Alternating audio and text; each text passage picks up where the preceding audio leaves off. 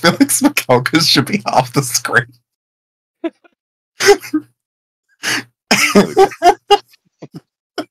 It's a statement of intent.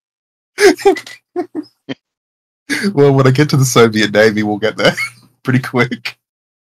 Oh, there's a lot of good old Soviet Navy stories. I'm working on a video at the moment. It's not coming out for another week or two because the sponsor wants it in March. Yeah. And it's about the rebuilding of the Soviet fleet during the 20s and 30s in the Black Sea. All I'm saying is try putting 8-inch guns on a hull that can't handle 6-inch guns. Oh boy, can't wait. Yeah, I'm going to talk about it later, but the ship's the Krasny Kavkaz. Aha. And Right, don't we get go. me started on their submarine fleet. Oh my goodness. I haven't even touched on that. Oh, that's Well, tonight, anyway. that's where things get really silly. Guns. Are we Happy days. live? Oh God, We are live. We are indeed Oh. live. the people can hear me. Well, it's a good thing I didn't say anything inappropriate. Oh God. Morning, wankers. No, we're live. Are we now?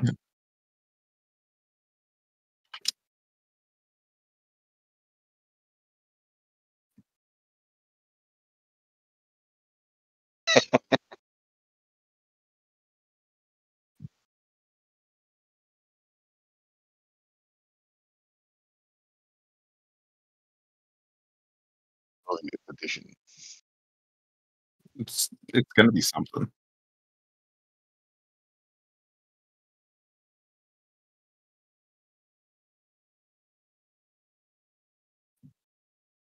I just pinged my server. Done. Let me go to YouTube community tab. Yes. Yes, indeed.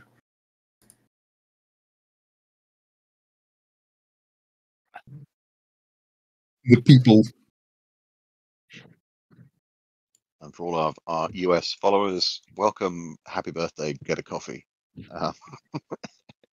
We're just pinged I have a a morning lot of coffee people with who me. were asleep 30 seconds ago. Yeah, I just pinged my server saying I'm awake. You have to be as well. Poor Fano just got pinged like 3 times. I was going to say, how many people on your server are going to go? Fuck's sake. Right. I'm expecting a drop off in users in my server after this one, but that's okay. Yeah, well, it happens. Right. See, I have a dedicated role on my server for stupid people. They tend to get bullied out pretty quickly. The role is titled New Zealand. Oof. Ooh, wow. That's Well, I've seen my server. My server's green and gold. It's very Australian, so I've called the stupid people New Zealand. so New Zealand actually exists because like every time I see a map, I have to wonder like, is that island gonna be there or not? It shouldn't be there. No, that's true. That's a good one. Yeah, quite a lot of maps. It's not there. Yeah, sad times. Yeah.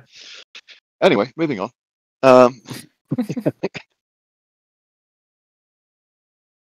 Right. I love my Anzac bros. Just saying. Oh yeah. T-34 better be Smacalca. Well, I mean, has anyone actually picked the T-34?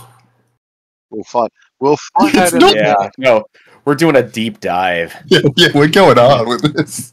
We are not. We are not basic. We're going hard in the paint.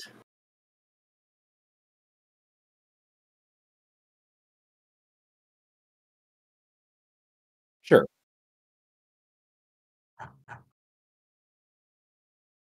Oh yeah, sure. Anyone who's here is getting, from my channel too, is going to get a little sneak peek into the next Soviet naval video I'm making with one of my picks. Oh, rock and roll. Yeah. Okay.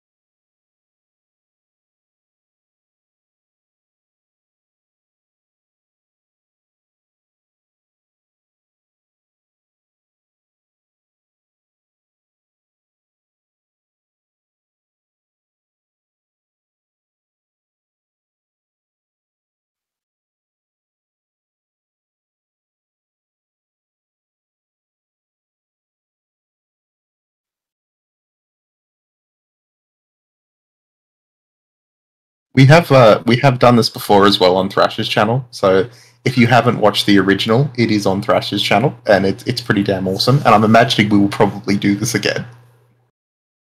Oh yeah, definitely. We've got a whole Is the The sound sound gone? is gone.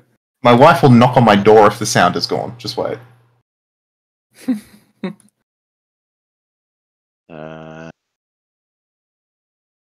Uh-oh. Is it broken? Oh no.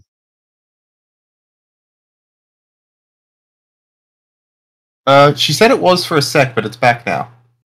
Okay. Okay. Wasn't that wacky? Vaguely promising. Okay. Not sure So- about that one. Hello, So hello. what we're saying is we've got Soviet sound. Sound is back. We're good. Sound is back. So just to be absolutely clear, it has to be a vehicle, but it can be a prototype. And we might argue about whether or not other stuff should be included. But that's the only rule today. So you're good to go for all the weird and wonderful shit. Yes.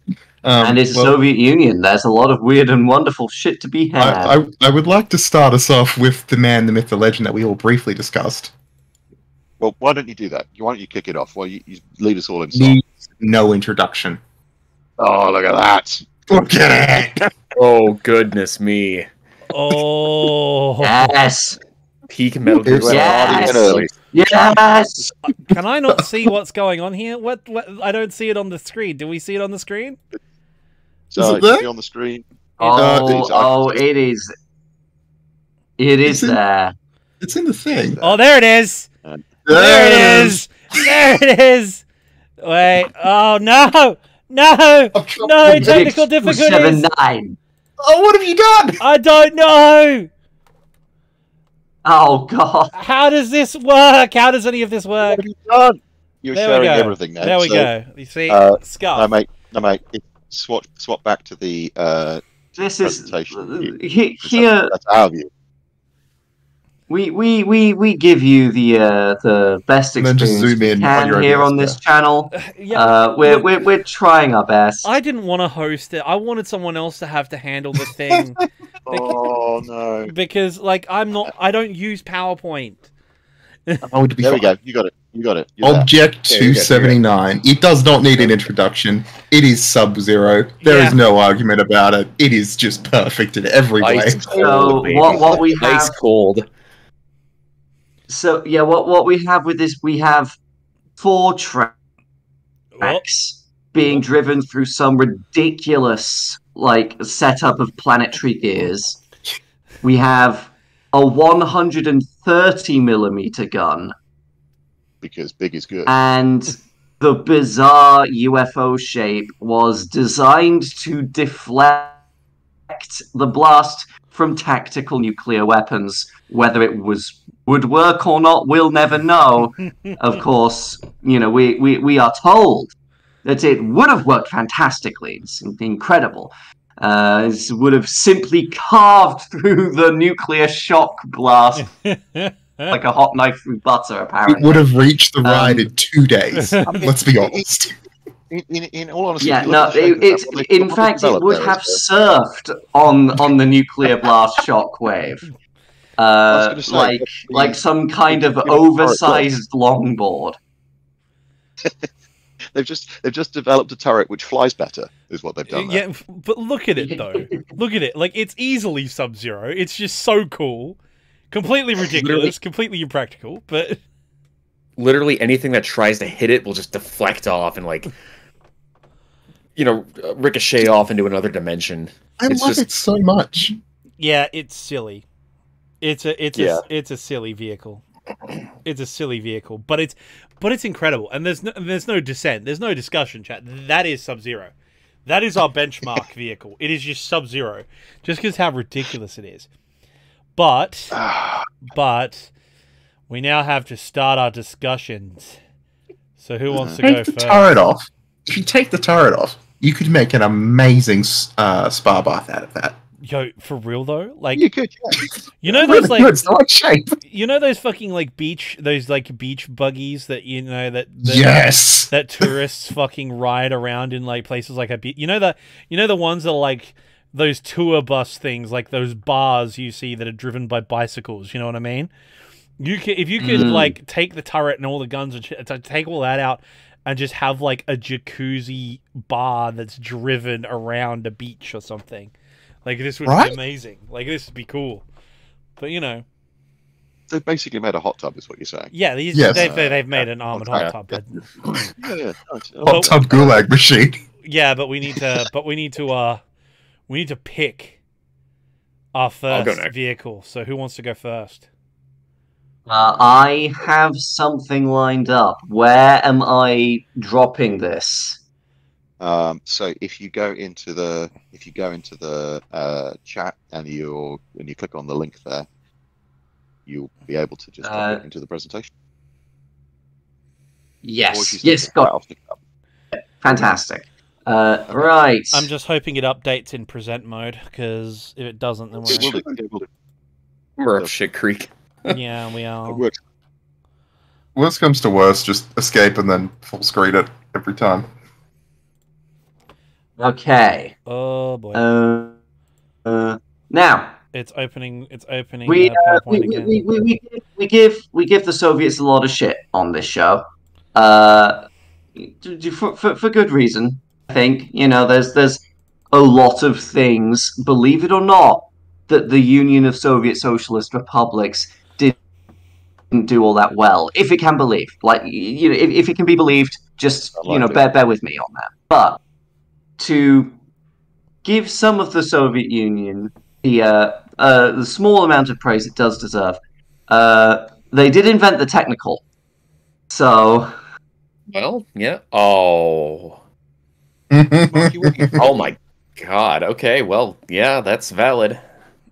Oh, good lord. Where do we put that? I mean, this is just one of a great lineage of gas trucks. What they slapped an AA gun on. Yeah. Starting a great and long tradition that survives to this day, if you count the Toyota Hilux. Why are my Steam notifications? This is scuff. So just share, Marky, just share the Discord stream. Yeah. Yeah, that works. Just do that. Yeah. That's why I've got it that way. You just share on there, and then I'll control it from this end.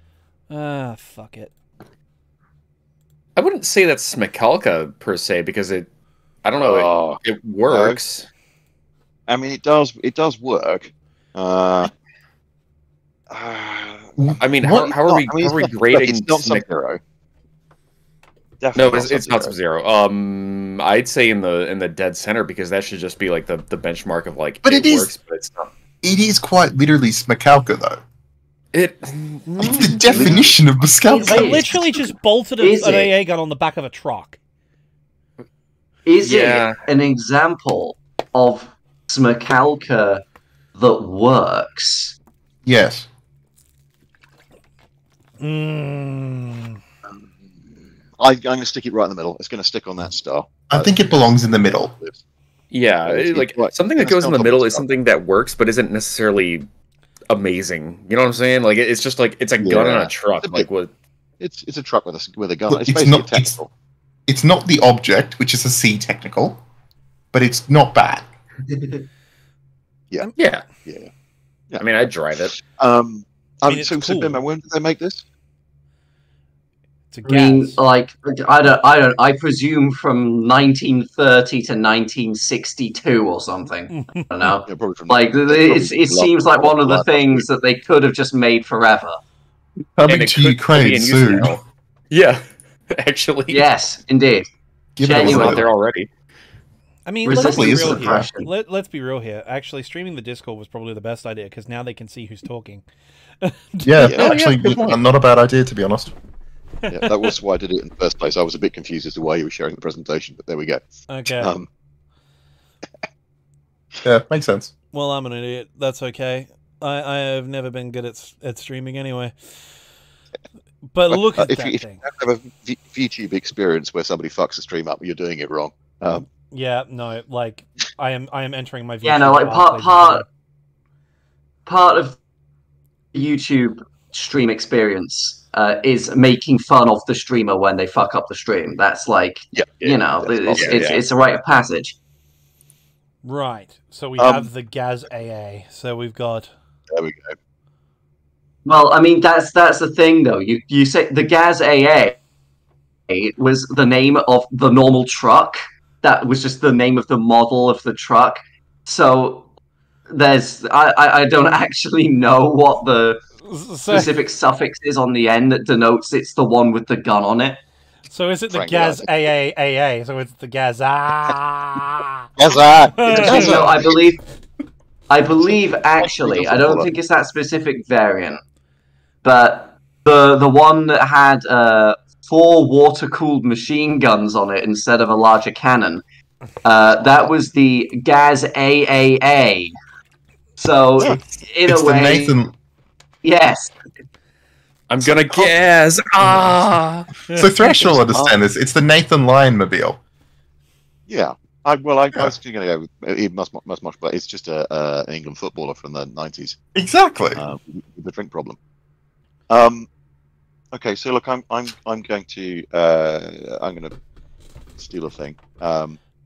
So I'm going to just go and put this in here. So this is obviously the MiG-25. Right? Sub-Zero. Sub-Zero. I mean, No. Is it really? This is a touch. This should be made of titanium, but they didn't have any, so they made it out of steel. They put but basically.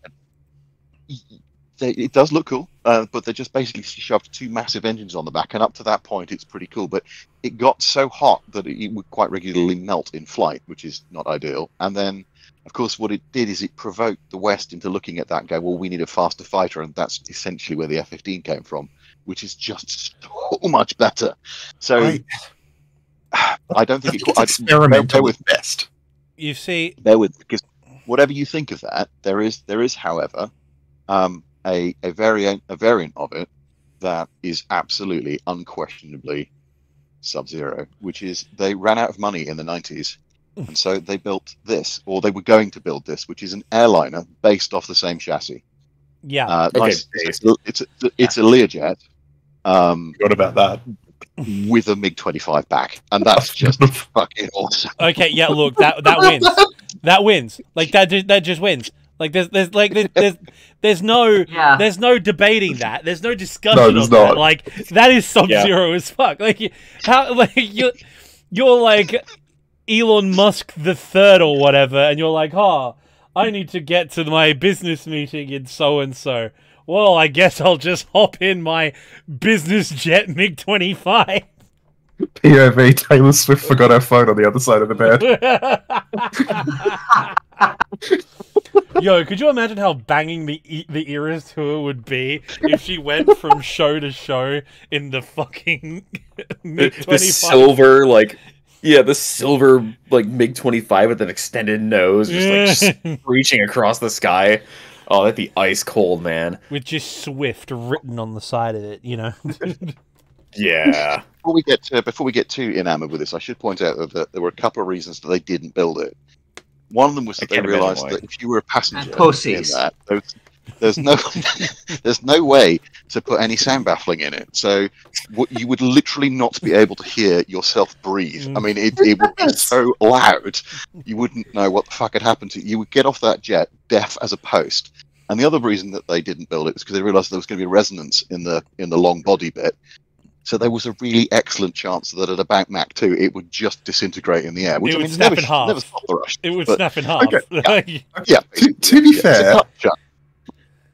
fair, they built the Tu-144 and you had to scream at each other to hear each other in that thing as well. Yes, true. Okay, you see, the thing is, I was going along a similar thought process to you, Thrasher. Not so much the business jet version, but I wanted to bring in this bad boy. It should be a PNG. Oh, is that the early model? Oh, yeah, that's the prototype. I will quickly PNG-ify this. All right, everybody throw down your MiG-25s. We all have one. Yeah, we all have I one. actually don't. Throw them in. Okay, all MiG-25s, one on top of the other, please. We will start the MiG-25 Centipede. Oh See, no. I feel like it should just centipede back across the Smakalka. Peter. No. You see, the MiG-25 that I have on screen there, which I will save as a PNG now, because, again, this is scuff number 4, ladies and gentlemen. We're on a roll! You're doing well. Oh, we're hanging in, bro. We're hanging in. We're surviving. There you go. So this is the prototype, and it is literally called this, the Yi 155. The Yi has questionable opinions. Has questionable opinions. Supports Donald Trump. Mm.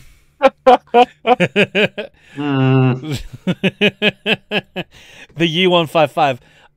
This thing is absolutely, well, as to quote one of the greatest pieces of modern classical music, this shit is bananas. BANANAS. It is ridiculously fast. It still holds like 4 speed records as well as altitude records as well. Because the prototype originally was tested as a photo reconnaissance version. And so it had all the armament and all the radars stripped out. And so it is literally just a stripped out MiG-25 with the most amount of fuel and a set of cameras. And it goes through that fuel remarkably quickly. So this thing is just fast. Bro, It's it's like like a Sonic Soviet- fast. It's like a Soviet English Electric Lightning. Yeah, it's speed. It is literally speed. Well, yeah, it's a Soviet thing that's somewhere between Lightning and I guess SR-71 as well. If I deign to compare. But where are the... To quote Thresher, where are the bolted fuel tanks onto the top of the fuselage like God and King intends? I mean, nothing. God and King intends you to put your fuel tanks on top of your wings. It's Yeah, the because right if way they're to on do top, things. the gravity will just push the fuel down. It's like- Exactly. Exactly. And when you need to eject, you're going so fast, where normally it's a problem because you can't drop those. But when you're going that fast, they're just going to rip off anyway. So, use the fuel whilst you got it, right? So, all in all, according to everyone's favorite source, Wikipedia, but it is taken from Ephraim Gordon's book, so I do take it at its word. When this thing first flew, when the Yi 155 first flew, it had, I shit you not, 29 world records claimed. Wow. On its first round of testing. Like, this thing is ridiculous, and it's Sub-Zero. Like, it's Sub-Zero. Like, straight up Sub-Zero. Thank you, military history nerd. 100 Swedish krona. Thank you very much. What are our thoughts on Sweden finally getting the green light to join NATO? Outstanding. Finally. Merrier. Fucking Bosch. Yeah. I was actually chatting to a Swedish guy yesterday online, Oh, and we're really excited about it. It's cool. I went into a deep dive recently on the Swedish Total Defense Plan, and those guys are fucking nuts. Dude, Oh yeah, no, like the STRV 103, what we brought up last stream. I love it. The The thing is cool. the plan was like to use that in what I can only describe as a very aggressive defense. Like wrong it's defense in almost all but name and like ultimate strategic goal. The plan was they were expecting the Soviets to land either in the south towards like Malmö and that area, or Stockholm. They'd have like the bulk of the tank forces in those two areas, and as soon as they landed, just send the 103s in with one 103 in every brigade was fitted with a dozer blade so that it could dig itself in and make a position. Yes. And the plan was for them to just race forward to immediately where the landing was, encamp in a position, and shoot until the Soviets weren't there anymore. Yes. Perfect. Yeah. Make the horizon disappear. And, like, it's just I know people give it crap, but the Gripen looks hot. It looks fantastic. Cool. All Yes, Swedish it does. fighters look amazing, They except do. for their first one. The Tonin? the Saab, Saab, cool. the Saab, like I can't remember the exact The barrel? designation. Yeah, the little fat The- barrel the- thing. the turret is a bit- cute. Okay, yeah, The but tournament- their only combat service was their only like full-time frontline service was as part of the UN mission to the Congo. Yeah, but it's Yeah, but I cute. mean, like, it's Sweden. They don't really have too many situations where the fighters end up fighting. It's all about aesthetics, man. Yeah, I but, mean, like, if they find you- out with the one that I fights like- against I like them, the Tunnen. wrong. no, because you got the Draken. I mean, well, the yeah, Draken's- the Yeah, no, the Rio Dra- was the true- amazing. The Yeah, the Draken Draken is took a whole other level of cool. The Draken makes funny things happen in my pants. Put it that way. Yeah, the same thing as the Viggen. I love flying the Viggen in DCS with a because you just feel like even in a fucking video game simulation, the moment you key in an afterburner on one of those Swedish Cold War jets, it feels like someone's just drop kicked you in the back. It just goes whoosh away, and it can got reverse. Yeah, it's got that gated Yes, afterburner, I- and you feel it just like boom, boom, boom as you cross over. It's I awesome. hate to distract people, but we're supposed to be offering some small level of praise to the Soviet Union in this stream. No, here, have the Act 9. Uh, Not Yeah, the MiG 9. My bad. Wow, I'm not awake. Yes. Oh 4:43 in the god! morning. Oh god, no! yeah, no, never mind. Forget what I said. Forget it. Okay, so look, as cool as it is, I'm gonna make the somewhat executive decision. I'm going to fuck off, cunt. There goes the stream. I'm gonna make the executive decision and remove these two and make it smaller. Wow. You just okay. Well, big moves. What's this communist bullshit? I know this is communist bullshit. This is Stalinism. This is Stalinism in action. Is what we got here. This is exactly what Marco Rubio warned us we about. thought that we'd all have an equal footing in this live stream, but turns out some people are more equal than others. Right. Exactly yes. right. You see, as Fucking the animal farm. party general secretary, I do have to point out that under subsection B, paragraph 4 of the All Charter to the Soviets, I can do whatever the fuck I want. And anyone who says It's that bit otherwise, from Parks and Rec. anyone who says otherwise is a counter-revolutionary fascist and probably in league with Trotsky as well. So, You know what? That's Bro, not we're gonna actually get you know Yeah. how that's go. You know, I don't make the rules, man. Refer to my Well, actually, refer turns to- out you do. refer to my don't video, make The the- Horrible History of Russian Fighter Planes, to find out what happens to aviation engineers who do not toe the party line, ladies and gentlemen. And then refer to my space. Yeah, then refer to my space race video to find out what happens to rocketeers who don't follow the party line. It's all about airbrushing and Hey photos. guys, damn it. I don't make the rules. I don't make the rules, guys. Please refer to my rule book. Yes, exactly. I wrote. Exactly. Yep. I wrote and then had the author shot for stealing my ideas. And then You're gonna have to go through and change the thumbnail for this video and just like erase all of us. yeah. We just gonna put X's over our eyes. Gulag.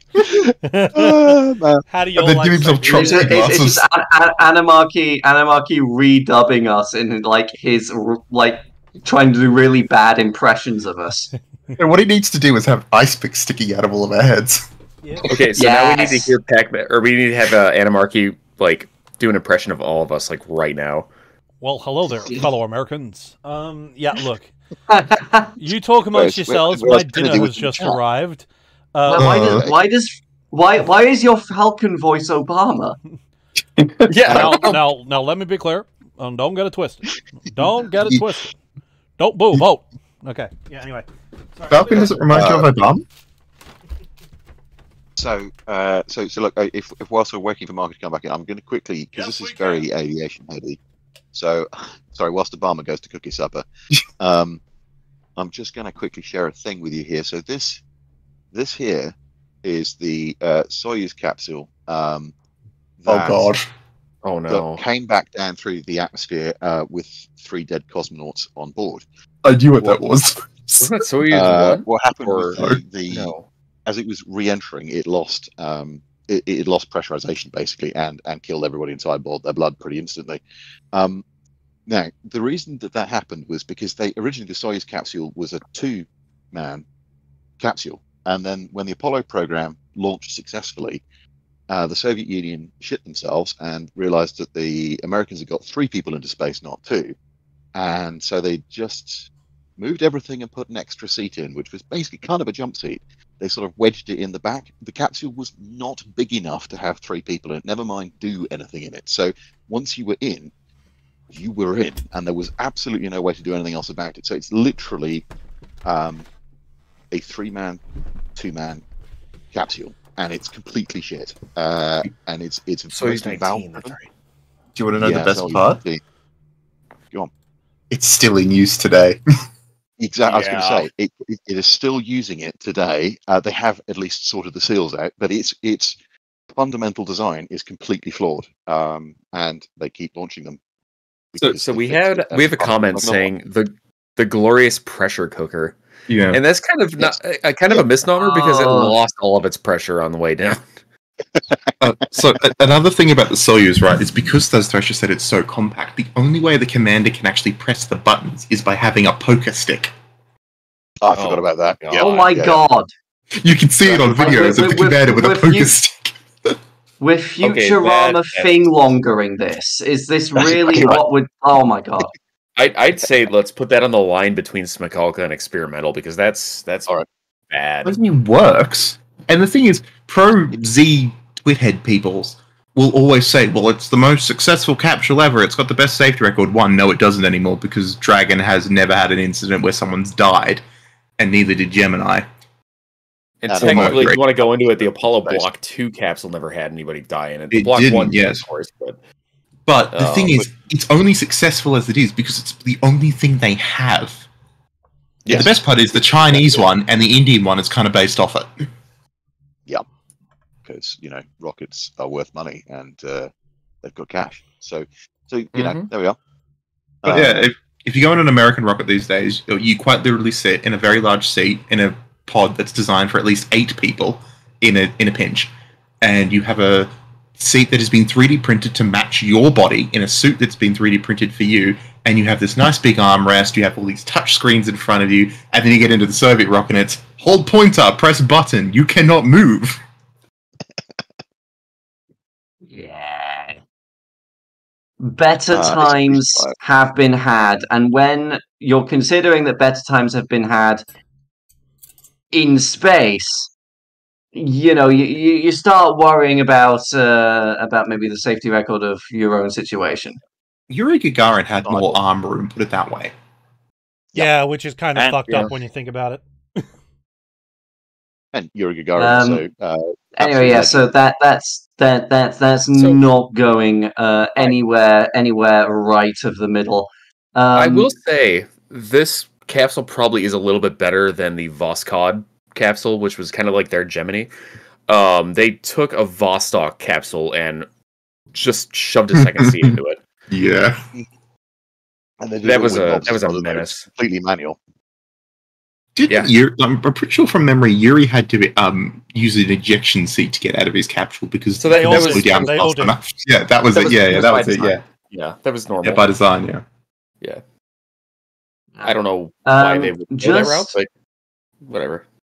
So now that I'm back, I just want quickly, to point out that we did gloss over the MiG-9.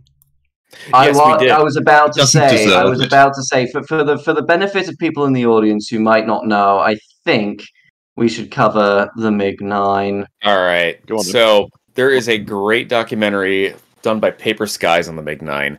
But TLDR, imagine a plane rushed into production to make a parade, didn't have a functioning gun, literally all it could do was fire its engines up and barely fly.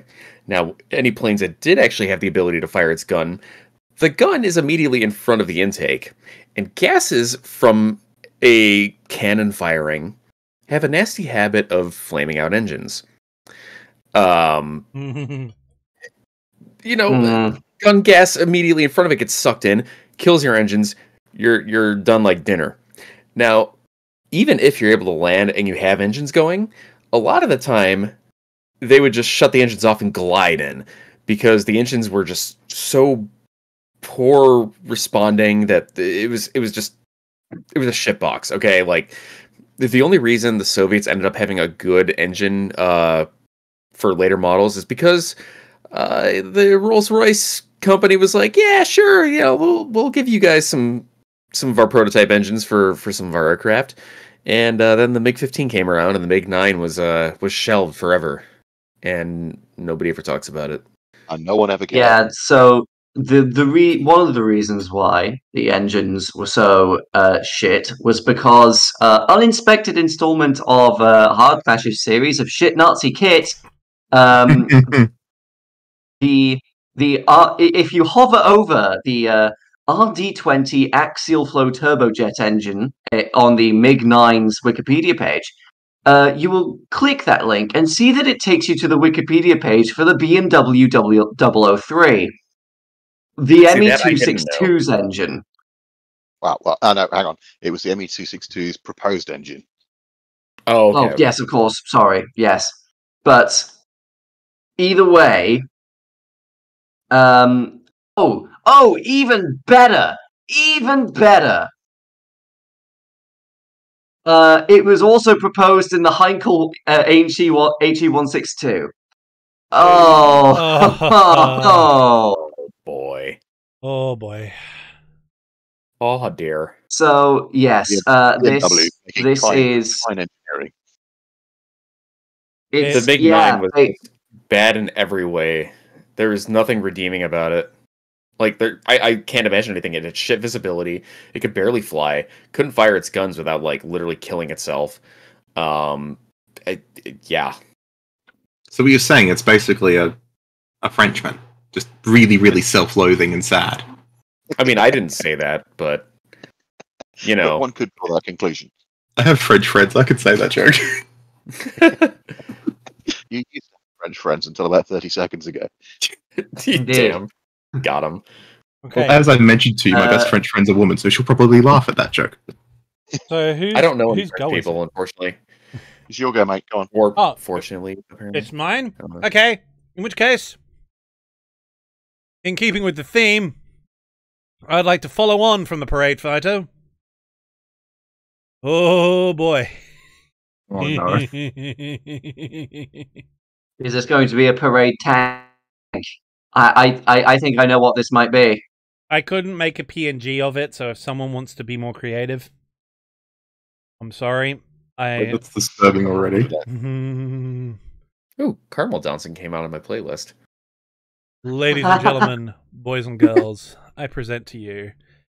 You knew it was coming. If you've watched my video, you would expect it. Ladies and gentlemen, the Sylvansky IS I-220. It's like a deformed GB. Welcome to the worst airplane ever made. In fact, I love it. so much so that it's like I'm gonna put it like right at the bottom, buried half off screen, because like it's like as literally as far as it can go. Like, this is the worst airplane ever to come into existence. Even dreams at this point, I swear. Well, just going off the yes, it is dog shit. It is terrible. But like, is right there. Do you like maybe the Wright Flyer? Like maybe we can The Wright Flyer like, actually I'm something. Here we go. Bolton Paul to fire. Sylvansky IS dogfight. Oh, it's going to be long. It's going to take a very, very long time. The Bolton I mean, Paul so that's Defiant, your Defiant fly to the actually sky. fly. the Bolton Paul Defiant will absolutely wipe the floor with the Sylvansky IS, and it won't even be a contest. Beat it into the ground. Here we go. Mm-hmm. DCS Defiant win. I'm going to put it so. Oh yeah, no. Okay, because I did watch your video, Animarchy. This was too heavy, too underpowered.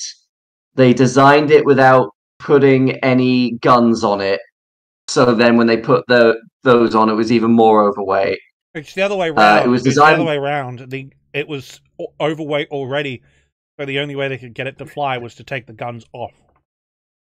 Oh, I of I course. particularly love the fact that Fantastic. they shaved a few inches off the propeller by sawing it off, which is Yes. always a good sign. That's Yes. good for proper craftsmen. Which- They missed That's just a thing of basic. That's just a thing of basic geometry. Like that's like you get the acute angle from like the small point at the back of the plane, and you have the vertical bit from the. That's fucking Pythagoras. How'd they fuck that up? Well, I'm just saying, it's very People's Republic of Yorkshire to grab a saw and go, all right, we'll cut it off. no. Okay, so you see the thing Yeah, is. the No, awkward- no. I will not take such slander. We would do better. We would do things proper up here. the Yorkshiremen have Just better shave. craftsmanship than the people who built this thing. Except that they don't do any work. They're better craftsmen. They don't do any work because they're all on strike. Peck, how many were built? I've got one next. How many were built? 2. Two, Yeah, good. three, Which is Alright. 3 too many. 20. Three too many. Exactly. Okay, so to give you Two the brain idea. cells fighting for fourth place. All right, let's give the quick version of this. So basically, there was a competition between all the fighter designers to create the plane. Mikoyan, Artyom Mikoyan, his brother Anastas Mikoyan was high up on the Politburo, and so he was angling to get the MiG project. His MiG project started. Polikarpov, he was working for Polikarpov though, so he couldn't do it. So Polikarpov was in the running, as was Yakovlev, as was Lavochkin, Gorbunov, and Gudkov and their design bureau. They may be making a reoccurring appearance on this list. And this guy comes up because he's best mates with Kaganovich, the defense minister for aircraft procurement at the time. Alexander Sylvansky basically just graduated from SAGI, I think. It's the Moscow Aviation Institute. I think it's SAGI or Moscow Aviation Institute. Same thing. Not sure. It's all a mess. Point is, he just graduated. He goes up to his boss and he's like, hey, I want to build the plane. And he's like, I'm best mates with Stalin. I'll set you up. I'll hook you up with this contract. So he goes out and he needs to build a design bureau. However, besides Kaganovich, he doesn't have any backers. He doesn't have any experience. This is literally his first ever project in the aviation industry. So what does he do? He goes up and gets all the engineers from all the defunct design bureaus, like the Grigorovich Design Bureau, for example. The guys who were working with the guy, I can't remember his name off the top of my head, the guy who was putting ridiculous recoilless rifles on everything, right? Grigorovich had just finished up working because the recoilless rifle projects hadn't worked, and Polikarpov's designs was better. So he poached all of their designers, the guys who were building the massive cannons and putting them on planes, and he rounds them up along with a bunch of other defunct design bureaus and like, right, we've got a design bureau now. He sets it up in a shed, like a couple hours drive outside of Moscow on an airfield, and they get to work. And yes, you've heard part of the story already, but they built and designed the thing. Alexander Sylvansky had literally almost nothing to do with the project. He has absolutely nothing to do with it. Like, absolutely nothing. Like his whole thing, as I understand it, like the only talent he had was networking. Yes. Was like, you know, getting people on his side. He's the Lil Dicky of like the Soviet air industry in the 1930s. MC Leftward Sleeping Penis, yes. There's a reference for you. Fuck them all. Anyway, so moving on. Sylvansky. I have a. Sylvansky continue. goes out and gets this contract, and then immediately fucks off and goes back to Moscow, and keeps kissing ass, and tells his head designer Ivan Lemishev, just build the thing. But well, they're using a bunch of different parts. They haven't got the right engine. They design the thing expecting to get a new engine that doesn't arrive, so they have to use an old engine The older engine doesn't fit the mounts, so it fucks up the aerodynamics. They get the measurements of the engine, the propeller, wrong, and so the propeller digs into the ground. Because the reason it's digging into the ground is because they got the gear length measurements wrong, and because the gear length measurements are wrong, the gear doesn't actually retract inside the wheel well fully, it jams. So they can't retract the landing gear either. It's too heavy. The aerodynamic profile is completely ridiculously fat. Fatter than me, and that's saying something. And so all of this boils down to an aircraft that is twice as heavy as it should be. And the only way they could get it to fly is by taking the guns out and only loading half the fuel. And then somehow getting it airborne. They get the propeller to clear the ground by sawing the tips of the propeller off. And they solved the aerodynamics of the engine mounts by literally hammering it down. Like they grabbed that hammer and sledgehammered it down until eventually they obligatory Jeremy Clarkson. Yes, my genius is almost frightening. And so they fly. It only flew twice. Again, sort of in spirit, just because he's been mentioned, imagining the plane like bouncing along the runway, struggling to take off. Jeremy Clarkson inside, just going. There's a lot of poo coming out. I mean, basically, what you're saying there, really, after that summary, is it's the TSR-2 of the Soviet era. Oh, don't you dare say bad things about the TSR-2. The TSR-2 at least looked cool. And it actually flew, because that's the end of the story. I have one for experimental that we can actually get one in the pod now. Oh dear. So I'm making a video on this, so I won't go into it too deeply. Why is that not uploading? Come on. Why is it not? Oh, there we go. So everyone knows what the state of the SARS Navy was after, we'll just say their little anime adventure in 1905. It didn't exist. They actually did quite a good job rebuilding their navy during up to World War I, and a part of that was building a bunch of cruisers. 4 in the Black Sea, 4 in the Baltic. You were saying something, Hathrasher? No, sorry, Matt, I couldn't see it, but I've got it now. We're good. We can't really hear you. I can't anyway. Yes, you're going very quiet all of a sudden. Yeah. Is that better? Okay. Oh, that. Oh, anyway. Yeah. So. Anyway, as we all know, bad things happen in 1914, and very bad things happen for the next 3 years if you're Russian or any kind of minority who has been brutally suppressed by the Tsar. So the 4 ships being built in Mykolaiv in Ukraine, the 2 that are able to float get captured by the Germans, then they get handed over to the Entente, then they get handed over to the Whites, then they're sort of just sitting in the harbour for a while, covered in weeds and so rusty they can't move. They're basically islands. And the Soviets come along in the 1920s going, we need to rebuild our fleet. That's perfect! Put 8-inch guns on it. It's smaller than a British light cruiser from the same period. Just for perspective. That makes it almost a destroyer at that point. Yeah. So British light cruisers in the 1920s, the Leanders, are effectively equivalent to late war Allied Navy destroyers in World War II. Unreal. So the Soviet solution. How high that crow's nest is. It's so high compared to the rest of the superstructure. But that's the best part. Immediately. That's the best part, right? So the ship's not actually strong enough to hold twin 8-inch guns because it will actually fall in on itself. Right. So they put single barrel 7.5-inch guns on there, but they want to make them more impressive than the British ones, so they overcharge them with every single round. It's designed to be purposely overcharged. No. Okay, wrong. So would you consider... So for equivalence sake, the British gun of the same caliber on the Hawkins class cruiser could fire 624 full charge rounds before the barrel would need to be replaced. Krasny Kavkaz could fire 25. Oh my god!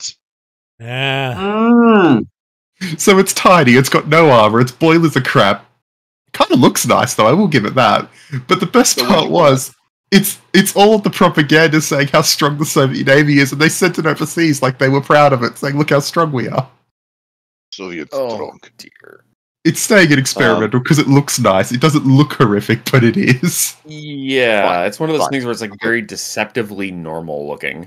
But like the best part is that superstructure is not natural. They couldn't actually fit the original superstructure, so they just sort of made one and put it on there. That lighter color of sheeting you can see is just really, really thin sheet metal that they've bolted onto it. It's very hard to see how it could go wrong, really. Honestly, It's yeah. The most Soviet thing I've heard in a while. It's beautiful in every way, and it nearly blew up in World War II, and the only way it didn't blow up was by having one of the crewmen, because he couldn't actually get the powder bags overboard, because no one had thought about a way to, throw flaming shit overboard because it was so heavy. There was no mechanical things. It was, you will manhandle the 7.5-inch round in the bag into the gun. He kind of had to put out the fire by throwing his body on it. Oh, Jesus. It's the Soviet Navy. Yay! Red Caucasus. But that's, I love it. Oh god, We'll get to the battleships later. the Russian Navy really is just one of those things where you're just like, Christ. It's It's like never just- been normal. It's always been like one of those things where it's like, and you're still afloat, even now. They are the only. Yeah, like because even the battleships they had in the Black Sea. I mean, the Russian dreadnoughts are very, very strange. Well, while They we're onto are. it was on my list anyway, so let's put a Russian dreadnought in Smakalka. Or a Soviet one. This is the Oktobratskaya Revoluция. No. So I'll just Yes. throw it in Smakalka. What, Hell of a look at name, it. what was The superstructure Okay, almost looks like so- Japanese, but like even more unstable. Look, I'll just make it bigger so we can all see it for a while. so? Does that- Yeah, does that- the dreadnought. I mean, dreadnoughts were sort of like a fascinating thing on the part of sort of global trends in shipmaking anyway. Just sort of everyone suddenly deciding that we all need to make guns with lots of armor and lots of guns and big guns, and you just need to design them and make them however we can to get as many big guns and armor and as most guns as possible. And From- Is that the Soviet response was to have not actually very big guns. So they're 12-inch, which, yes, is a big gun, but they're by dreadnought standards, and especially sort of later dreadnought standards, that's not very big. But yeah, it has 12 of them. From memory as well, the Soviets had the Russians, the Russian Empire, had 7 dreadnoughts. One was under construction. Mostly these are all built in Mykolaiv in Ukraine and other southern shipyards. 4 of them are of one class, 3 of them of another class, and then 2 of them of something else. Anyway, 2 of them don't get finished properly. One of them gets captured on the stocks. There's the I'm trying to remember. There's the Gangut class, which I'm Yeah. pretty sure all the Ganguts got finished. Then They did. there's the Imperatrica Maria class, Yes. which I think they only built 1 or 2 of. They and built then there's 2. Right, okay. And then there's a one-off ship The Nikolai. that's called the Nikolai, which is like on paper the best one, but yeah, they never finished it. So you know what's So I hate to interject here, but is that funnel, that forward funnel, like bending out of the Yes. S end of the Well, superstructure? so they couldn't fit the modern superstructure for the rebuild in World War II on the ship properly. So they just sort of made the funnel bend outwards over the second turret. That's I can't see in combat disgusting. how that could go wrong. I mean, that second turret there is so well placed. It can so easily shoot. So forwards and back. Oh wait, no, hang on. Of the Russian dreadnoughts, right, you've got Imperatrica Maya, which blows up randomly in port. No one can figure out why. No one still has really figured out why. We think maybe it was a coal fire bunker. Western traces. It's Western traces. Yes, Western Oh, traces. Western Traces, yes. Western Traces, yeah. The one of them, I can't remember the name, ends up in Tunisia with Wrangel's White Fleet, and the French get so sick of it being there after 20 years that they sell it for scrap metal. 3 of them stay in the Soviet Union and get rebuilt. There's the October Revolution, which is that one. There's the Marat, which is in Leningrad and is blown up on the second day of the war, basically. By and- Hans Ulrich Rudel, certified Yeah. certified asshole. Yeah, and then you've got the Parishka Kumuna, which is the one in the Black Sea, which is just sort of it's got a crane on it that's bigger than the entire superstructure on that one. Yeah, I also like I understand like the whole thing was they were naming it their ships after like propagandistic things. Nonetheless, I find it so it's just sort of lightly entertaining that there is a Soviet ship called the Paris Commune. I know, it's great. It's great. What's not to like? Look, so I'm conscious that it's 4 a.m. for Falcon. So Pal, do you wanna go next? Sure. Let's see. What do I have in my box of tricks here? I'm let's do I'm this. waiting on bated breath here. I'm expecting great. The most things from American. The most American Oh, yeah, baby. no! Oh no! Yeah. the TU4 So bowl. that's a good curveball. Oh, That's the an excellent TU4. curveball. Because where do we put this? Where do we put that? Sub-Zero. We can't It's say an it's American bad. bomber. Exactly. Yeah, It's like- exactly. Yeah. The B-29. The B-29 is Sub-Zero, but It that's not a is. B-29. It's a shittily It is- made backdoor shed B-29. It's So It still says Boeing on it though. they even Because they- copied a camera that was too. hanging inside of one of the B-29s just for shits and giggles because they wanted to make it like accurate down to the bolt. it's fucking riveting was rudder crap. pedals. Its rudder pedals have Boeing written on it. Yeah. So What's the not to like? TU4 bowl, for anybody who doesn't know, there were 4 B-29s that landed in the Soviet Union during World War II. They were shot up by the Japanese and whatnot, and they diverted to Russia, and they were taken, and the crew were allowed to return back to the States and all that, but the bombers were disassembled and reverse engineered to make a modern, Soviet bomber. And the only real difference between the TU4 and the B-29s was that their turrets had 23 millimeters in them instead of 50 cals. I can't remember. Did the Soviets reverse engineer the R-2800s as well, like the engines? I'm pretty sure they did. Yeah, they're Yes, pretty accurate. there is so it was made or at least designed by the same company that did. I mean, it was Tupolev.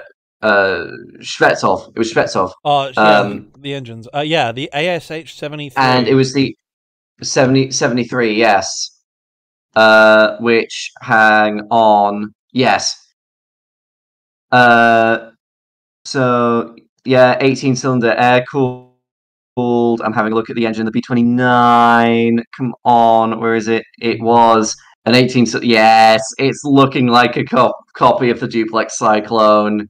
Holy shit! Yeah. Have you guys seen what happened to the later models? Holy shit! They kept they this gave thing it- in service. Oh, they Oh, gave yeah, it yeah. turboprops. Like, Yo, put that The up on Chinese screen for a versions- second. yeah. One second. Let me find one here. I mean, it's basically it's what all their big bombers are based on today. Basically, all of the Bears and the Badgers A and so forth. turbopropped B-29 that actually Even- looks kind of metal. I'm not gonna lie. I want to see them make it like go full, what was it, Peacemaker style. Throw a freaking jet on it too. It Why was- not? They Here's the turned general it chat. into an AWACS? You're kidding. I remember No that. yeah. way. They got a lot of use out of it, and even the Bear, the Tu-95 Bear, has some DNA from the fuselage in it. If you look at a Bear, like the fuselage itself, you can see it's got the same proportions to an extent as the B-29. Oh. Counter-rotating engines for the win. Oh, So yeah, that is my my second submission for Sub-Zero. I'm gonna put this up. Honestly, I'm gonna put this it's up pretty on neat. screen for our viewers just temporarily. oh please do. Oh my god! Oh, look at that! Look I at kind of love it. Look at that! Oh no! What the fuck is that, man? Please leave that up. That That needs to go in is some hideous. cover. Oh, Now we hang on. did have Oh, it's so perfect. Let me just. I'll operate on that in the background because that's got to go in Skamelka. That's amazing. I'm shocked and appalled, but I love it. Look at that! Oh, Now we developed an upgraded B-29 as well. It was called the B-50 with external tanks and improved engines. I think it had turboprops as well. Even an And end-to-end I refueling system as well, if I recall. That's right. That's See, right. it- Yeah, I'll put that in a chat here. Bigger tail. It was a cool looking bomber. It just gets worse the longer I look at it. I know, It's- right? it's- so it's like cool. that- it's like that. Thrasher It sent through doesn't- in the Discord the other day. He sent through a photo of it was like a AI art generated Lancaster, and it looked horrific. Yes. But the more I look at this, it's just worse. AI couldn't make that worse, really, could it? Oh god, but it's so cool though. Bear with me for a sec. It's going to disappear momentarily, but a new one. No, will appear. That it looks Come back. it looks You know, like yeah. something out of Dick Dastardly and Muttley and their flying machines. It Oh, doesn't hell yeah. look like it was meant There she is. to. So- It looks like a cartoon. We Oh, had an I'm early trying warning to version of the speculate. Beats 29 conceptualized as well. Sorry, It looks sorry. like Snoopy Sorry about might that. shoot it down. Right, that's going in Skamelka. I think we'll put it in What I the- really love Right, about it is I don't think I've had one for a little while. Yeah. here comes So the I'll bit be man. willing to go next. I have two. We've had a few planes recently. Do I do another plane or do I do my other thing? Do your Do other do thing. your other thing. Your other thing. I did do my other thing. Okay. All right. I'm guessing that pretty much everyone here has seen this in a picture, and probably a few of you know what it's supposed to do. But it just is it gonna? It's not letting me drop it in. Oh fuck! I had this problem. Just click on number 2, then number 3 for the slides. Stick it in the Okay. chat, and I'll. Right, there we go. Right, yes, there we go. Yeah, no, I'm not going to sugarcoat it. We've all seen this. Surely you've seen this. I've got a slight delay on it updating. I'm scared. I'm Not waiting yet. for it. I'm waiting for it. Wait for it. This It's is a big going to be build-up. good. This This It's is gonna be great. Oh yes! Yes! The snow melting jet tanks! Oh yes! Oh, they're so cool! Comrade, 40k in action. we need to melt snow. We need to pump water, comrade. Oh, actually, no. This was not meant to put to Oh, emergency fire extinguisher for the Soviets' oil fields in the Caucasus. Get the fuck out of here. What? yeah. What you're looking at is the world's most ridiculous fire engine. Excellent, Dad. I love it. That's It's pretty like Warhammer 40k. It's like Warhammer 40k and Stalin had a baby. Yeah, it looks just like a 40. Gentlemen, Pac Dad has arrived. He's going. You don't have any thoughts on the Soviet jet engine fire engine on a tank? Jet engine, fire engine. tank, That's what we're asking, but it's cool. How does that supposed to work? Is it suck the oxygen out of the air? It blows the fires out, as far as I'm aware. It puts the Yeah. fires out by Lord. spreading revolution. It puts the fires out by simply smothering them in enough glorious people's carbon dioxide. And what is that, a T-54 chassis? No, I think it might. No, it's a T-34. No, it's a T-55. 55. Oh, it is a T-55. Never mind. Okay, I saw a picture of it from the back that made it vaguely look like a T-34, but never mind. Oh, You say it's that. so. Actually, you know what? I'm making again. The general secretary is making an executive decision. That's based. I'm sorry, the That thing is general. based. It's Sub-Zero. It's just so cool. It's just so We'll cool. put the RBMK up on here. We're going to put Oh, this no, to that's Caucasus. the wrong one.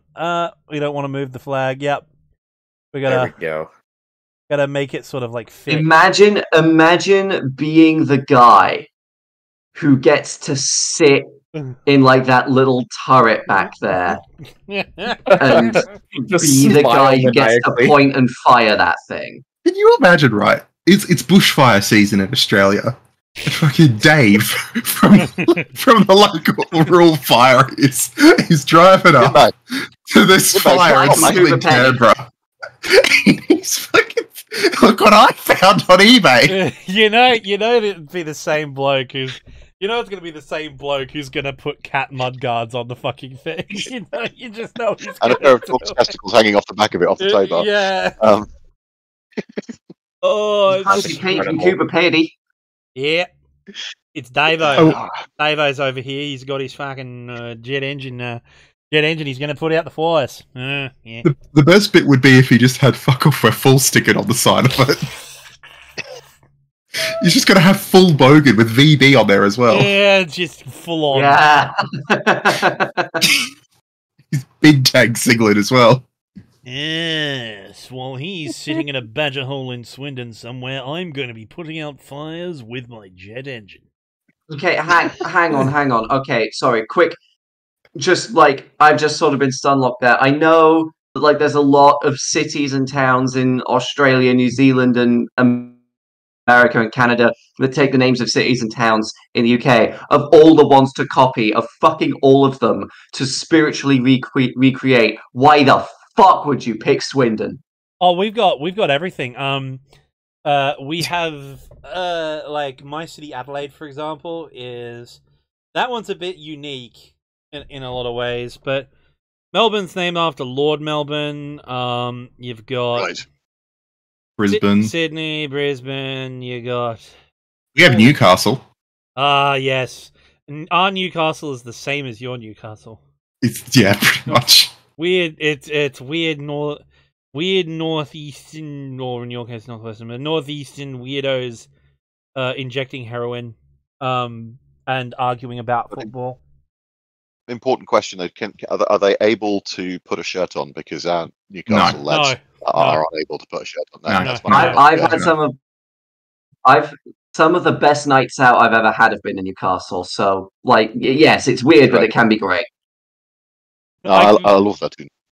Yeah, the problem is how they all talk, and they even talk the same way here. With ours is it's slowly getting gentrified, like all Sydney adjacent places are, but Yes. it is still Bogan Central in Newcastle, for the same way in your place it's Newcastle. You know what's fun? That's great. You know what's fun about accents here is most people don't peg Australians as having very different accents, but people from Mr. Pac-Man City speak weird. They Yes. speak weird. We have a slight English accent. And it's because Adelaide's the one town in Australia, the one major city that was founded as an upper-caste posh colony, and convicts weren't allowed. Exactly, peasants. Whereas Newcastle was founded because convicts that were sent to Sydney who misbehaved too much couldn't be kept there anymore. Yeah. Right, to be precise, it really does. So it's the prison colony of the prison colony. Yes! Yes. We also have another one. It's called Norfolk Island. Or Tassie, depending how bad you are. Yeah. Hard So, Thrasher, your turn.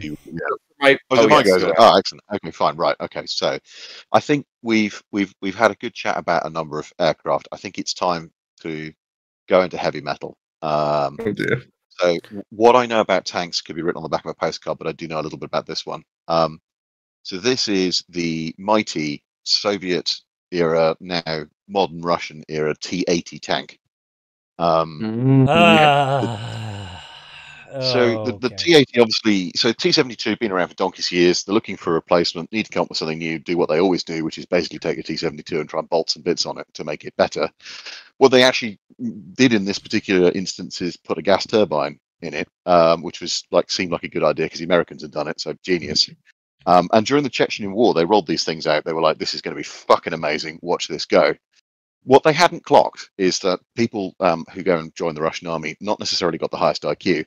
And if you leave a gas turbine turning over, it pretty much uses the same fuel as if you're accelerating or reversing. Yep. So it just drains the fuel tanks. So these things would be breaking down about every 5 yards because they'd run out of fuel because they left them on whenever they were just sat there because starting them up is a bit of a bitch. So they basically drained the entire logistics chain behind the Russian army during the Chechen War. So one of the reasons that they were losing so badly is because all they could move was fuel enough to try and keep these things going. And it was bad enough they actually withdrew them from service. Guess where they're serving now? Of course, in And Ukraine. guess what fucking happened the exact same time again? Same thing. So what you're saying, Yeah. what you're saying is Putin is playing 7D chess to rid the Russian army of this bad equipment from the capitalist Yes. pigs under Yeltsin. It's all making sense now. No. It's all making sense now. And of course, it retains some of the key and important features for all Russian tank design, in that it still has the autoloader in the back of it. So that turret does like to eject itself. And I want to say they've lost 75% of the T-80s that they've deployed. It might actually be a bit higher than that. So what you're saying, there's more so, yeah. airborne T-80s than Su-57s? Yes. Yeah, pretty much. Yeah, Literally. yeah. So So to me, that's in so close, because it does have a gun that works.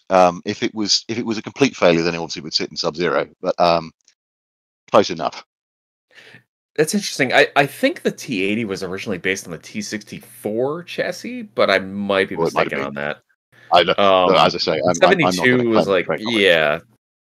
I don't know. Yeah, so It looks having Soviet. I'm going to quick- shoot at it. So.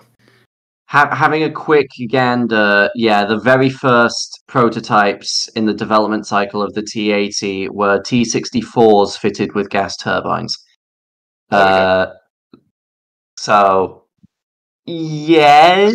Even I better. mean, I'm sure there's, like, even if, that was just to test the engine, I'm sure there's some other T-64 in it, because this is the Soviet Union, where everything is just like a version of something from before, which is itself a version of something from before until you go back to World War II.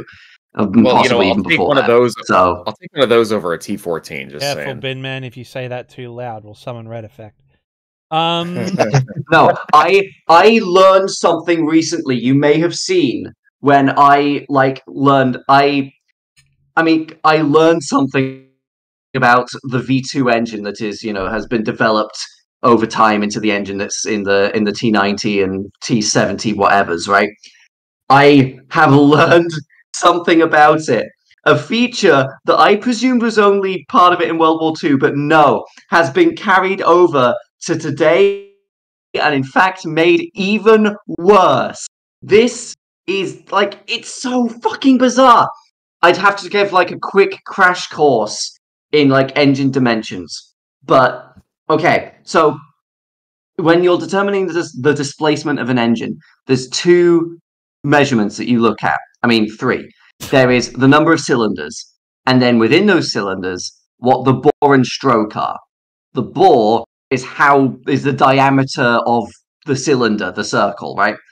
The stroke is how far up and down it goes. And so from that, you just do the equation of a cylinder to work out the volume of that, times that by the number of cylinders. That's your engine displacement. Great. Now, you would assume that these sort of bore and stroke would be uniform throughout the whole engine, so that every cylinder, conrod, crankshaft is the same. Obviously, you would have And to. you would be correct. Yes. You would be correct, because not only does this make things easier to manufacture, because you're just making the same part over and over again, you also, it makes the engine more smooth, because it allows each cylinder to balance itself out against another one. When one's going down, another one's going up, cancels each other out. Fantastic. Everyone's happy. This was also why a lot of big engines back in the day, for planes, tanks, etc., were V12s, because a V12 is an inherently very smooth and balanced engine layout, which helps with a big engine because it helps it be smooth and not shake itself apart. But not the V2! Of course not! For whatever fucking reason that I cannot ascertain, I have a pretty good reason, I'll give that later, but there's no reason for this to have been retained. The stroke for the cylinders on one side of the V is longer than the stroke on the other side. Why? You said stroke. Because Soviet. Because No, it's very odd to literally. measure this. I am a giga engine nerd. I love this shit. I love getting into the nitty-gritty details of like engine specs for like all sorts of minor things like aero engines from World War II, or like weird one-off car engines from something that a guy threw together in a shed in 1914. I love this shit. I love digging into it. I have never, I repeat, never seen a single engine with more than 2 cylinders where the stroke, well, more than 1 cylinder, where the stroke on one cylinder is more than the stroke on another. That is obscene. That is ridiculous. It gets rid of the whole point of having a V12 because one side of cylinders is going up and down further than the other side. So you have this inherent unbalance and the engine's rocking from side to side.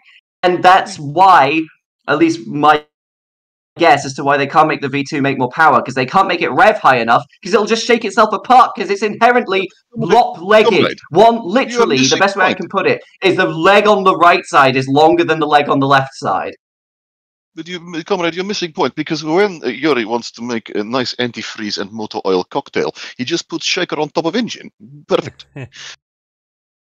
In fairness, in fairness, the T80 to give the T80 its just desserts. Yes, it had a gas turbine, not the V2. I just had to go on my V2 rant. I'm very sorry. No, it's okay, but I want to defend the T80 a little bit because the weapon systems and the technology on the T80 were actually really, really cool for the time.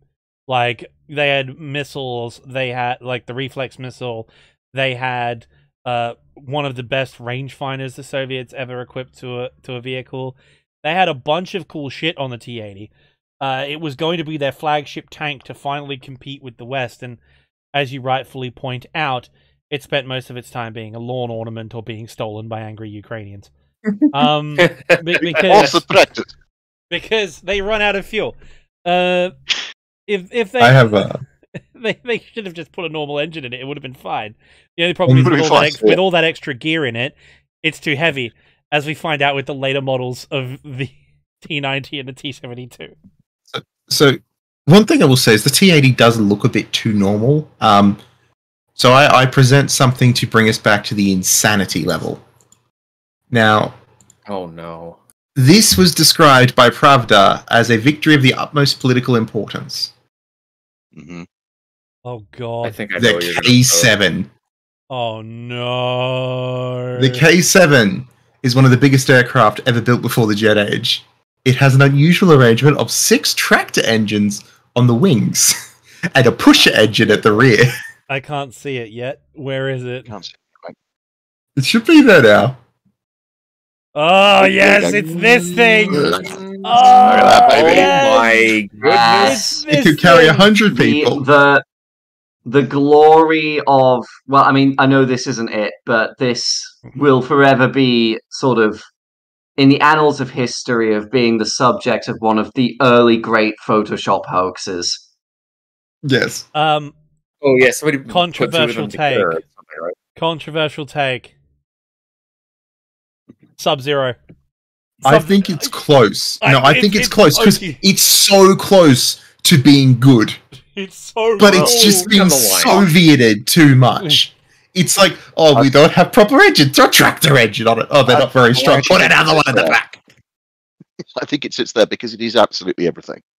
Yeah, it really is everything. Yeah, that's fair. Yeah, I also absolutely just find it ridiculous. Like a plane, I know bombers can have bigger crews than planes. But nonetheless, just sort of scrolling down on Wikipedia and saying general characteristics: crew 11. Yeah, it's so awesome. You have to have 10 crew and political commissar. It's very important. He's the 11th man.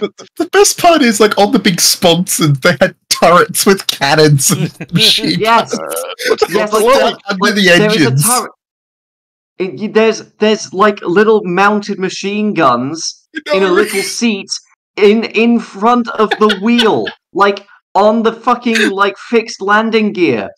Like there's no way inside the main body of the plane from that. The plane just takes off, and you're like the only thing you have is you're between two giant spinning propellers, sat in your shitty little seat with like. You've got one behind you too, machine.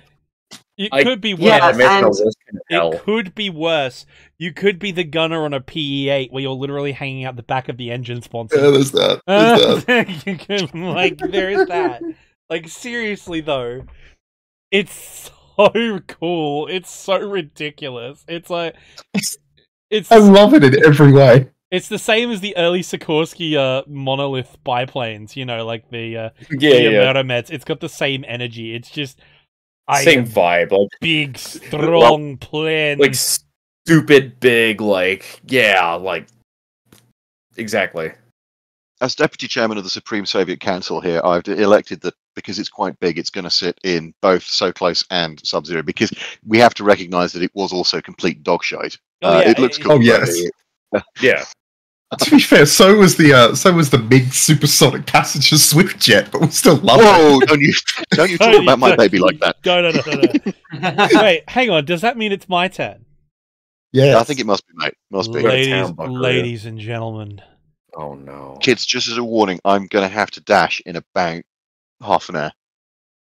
Oh, that's fine. I have to take my kids. I have to make sure the kids are in bed by then. Anyway. I have a PNG here, which I have simply titled The Abomination.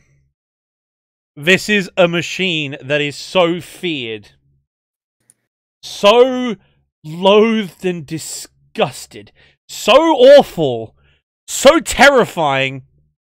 It is quite possibly the worst thing ever made by anyone. Out with it, Pack. It inspires fear. And I have to ask you a simple question, chat. A simple question. Do you see torpedo boats? Oh god. Ladies and gentlemen, may I present to you the Russian coal barge turned cruiser, the Russian ship Kamchatka. Look, okay, the Kamchatka goes in Sub-Zero because without it, I would not have a YouTube channel. That's You just stretch it across, like cut it in half, like cut the PNG in half, but like half of it in Sub-Zero. What's funny about Kamchatka is it just gets completely nuts, and like it nearly started with Russia, Sweden, France, and Britain. There we go. That bit definitely. The little coal barge that could. It's the best part is it's a repair ship too, so it's got that dinky extra funnel in front of it for the workshop that's been bolted into the cargo bay. It's beautiful. All right. Pack. I gotta hear more about this, Pack. Okay, it scored only. Okay, so this ship is responsible for more international incidences prior to the First World War than any other single entity on planet Earth.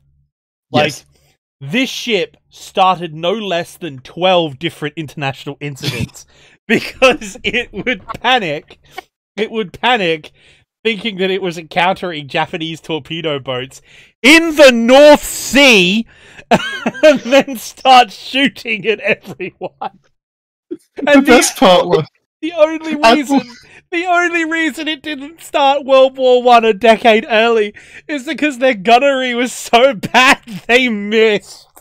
And the best part is Admiral Rossensvensky nicknamed it the lecherous slut and had it sail behind the flagship where he'd periodically throw binoculars at it. Yeah, like he literally called it the lecherous slut, and just like it was not uncommon for the Admiral of the 2nd Pacific Squadron. Follow behind as I throw my seeing glasses at you.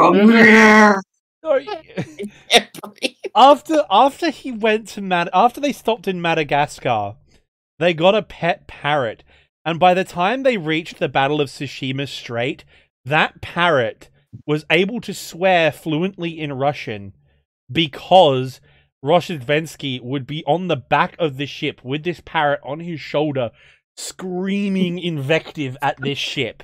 He did that as well. He did it with a big code megaphone. Like, yeah, he just yells under that. Just screaming. So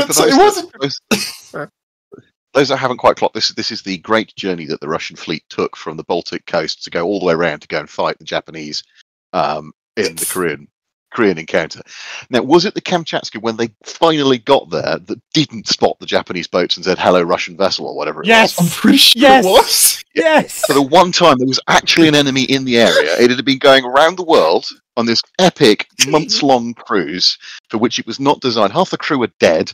Most of the shells have already been fired. They have shot at everything that moved, and they turn up against a Japanese destroyer in the dark and message it and go, "Hello, fellow Russian vessel." At which point the Japanese realise that the Russians are there and just annihilate them. Yeah, The best part It's like about rolling that a journey 1. is it just keeps getting worse the more you look into it. Like the crew of the Aurora don't want to go to bed in Madagascar because they don't want to get eaten from all the animals aboard. Oh. Half the officers have STDs or are all hooked on opium at that point.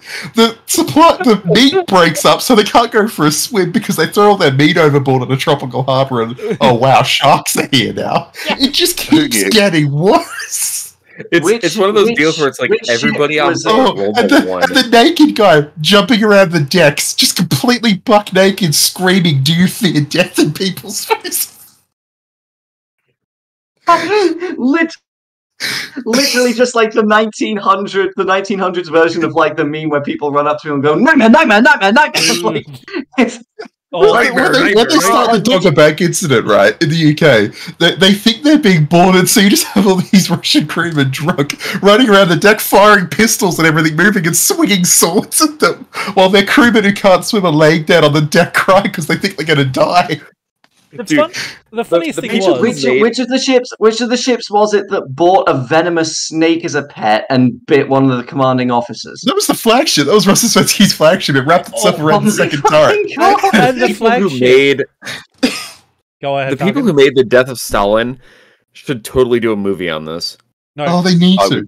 seriously Brilliant. though, the greatest Like, yeah, thing there, about there needs to be a black comedy about this. the greatest absolutely. thing, the greatest thing ever about it is the fact that they did have a pest problem on the flagship, but they couldn't handle it exactly because they got overrun. They got overrun with over 1,000 chameleons, and they couldn't find them because they would crawl in between the fucking bulkheads and shit, and then camouflage. About a month after that, Rossisvetsky's chief of staff had a brain injury. Mad Potter God in sends chat. down a plague of chameleons. Mad Oh Potter in no, chat what are we to just do? said- There's so many slow-moving, insect-eating lizards on the boat. Surely we are doomed. Fleet of the Damned starring Nick Cage. I just saw that. Nick Cage, yes.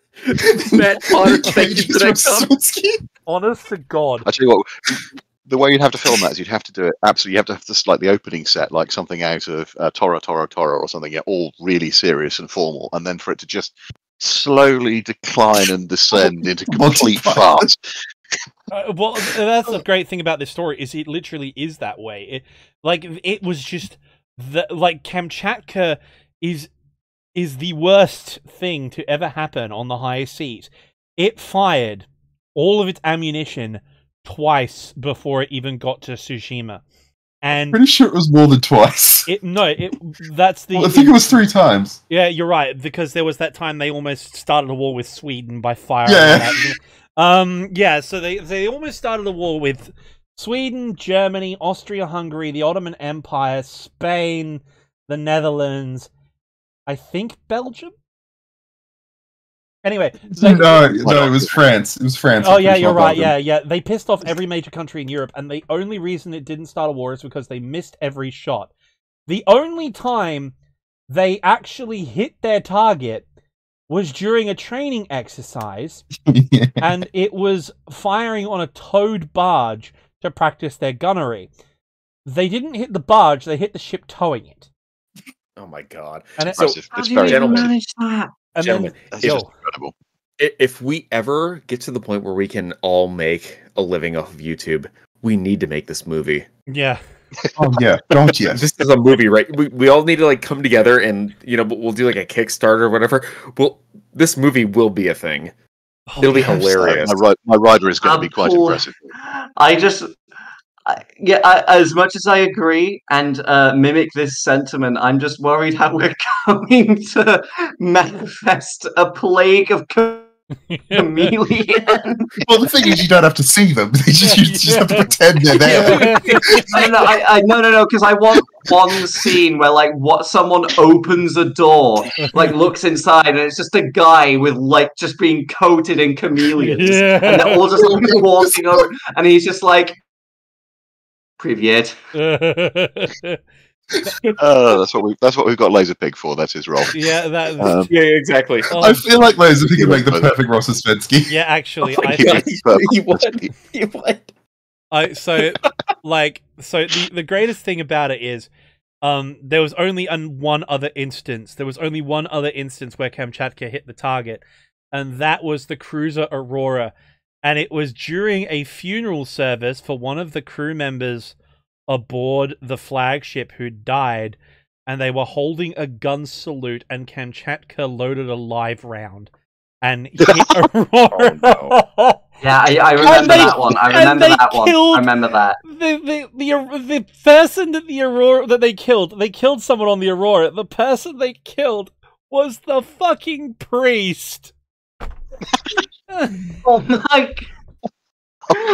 Oh my goodness. This ship is cursed. And yes, you're right. After that, they sail through the night, and actual, as Drakinafel puts it in his telling of the story, actual real life, no jokes, no take-backs, real life Japanese torpedo boats approach them.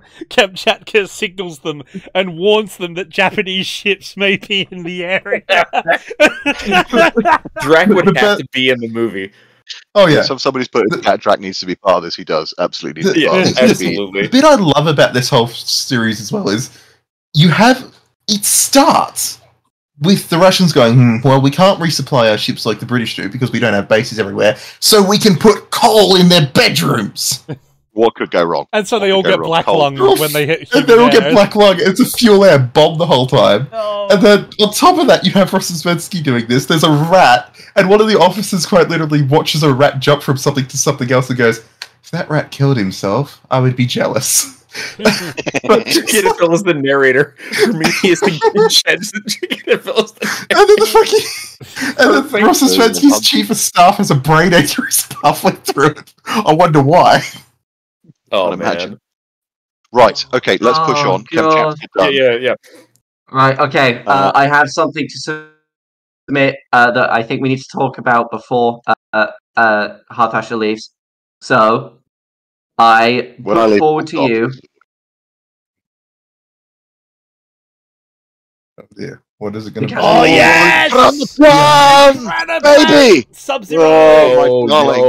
Sub-Zero! No, not Sub-Zero, because if a wave hits it, it'll break in fucking half. But it's so cool! Fucking Zero. Look how cool that thing is. It's so Look how cool. fucking cool that is. They fitted anti-ship missiles to the combat planned version.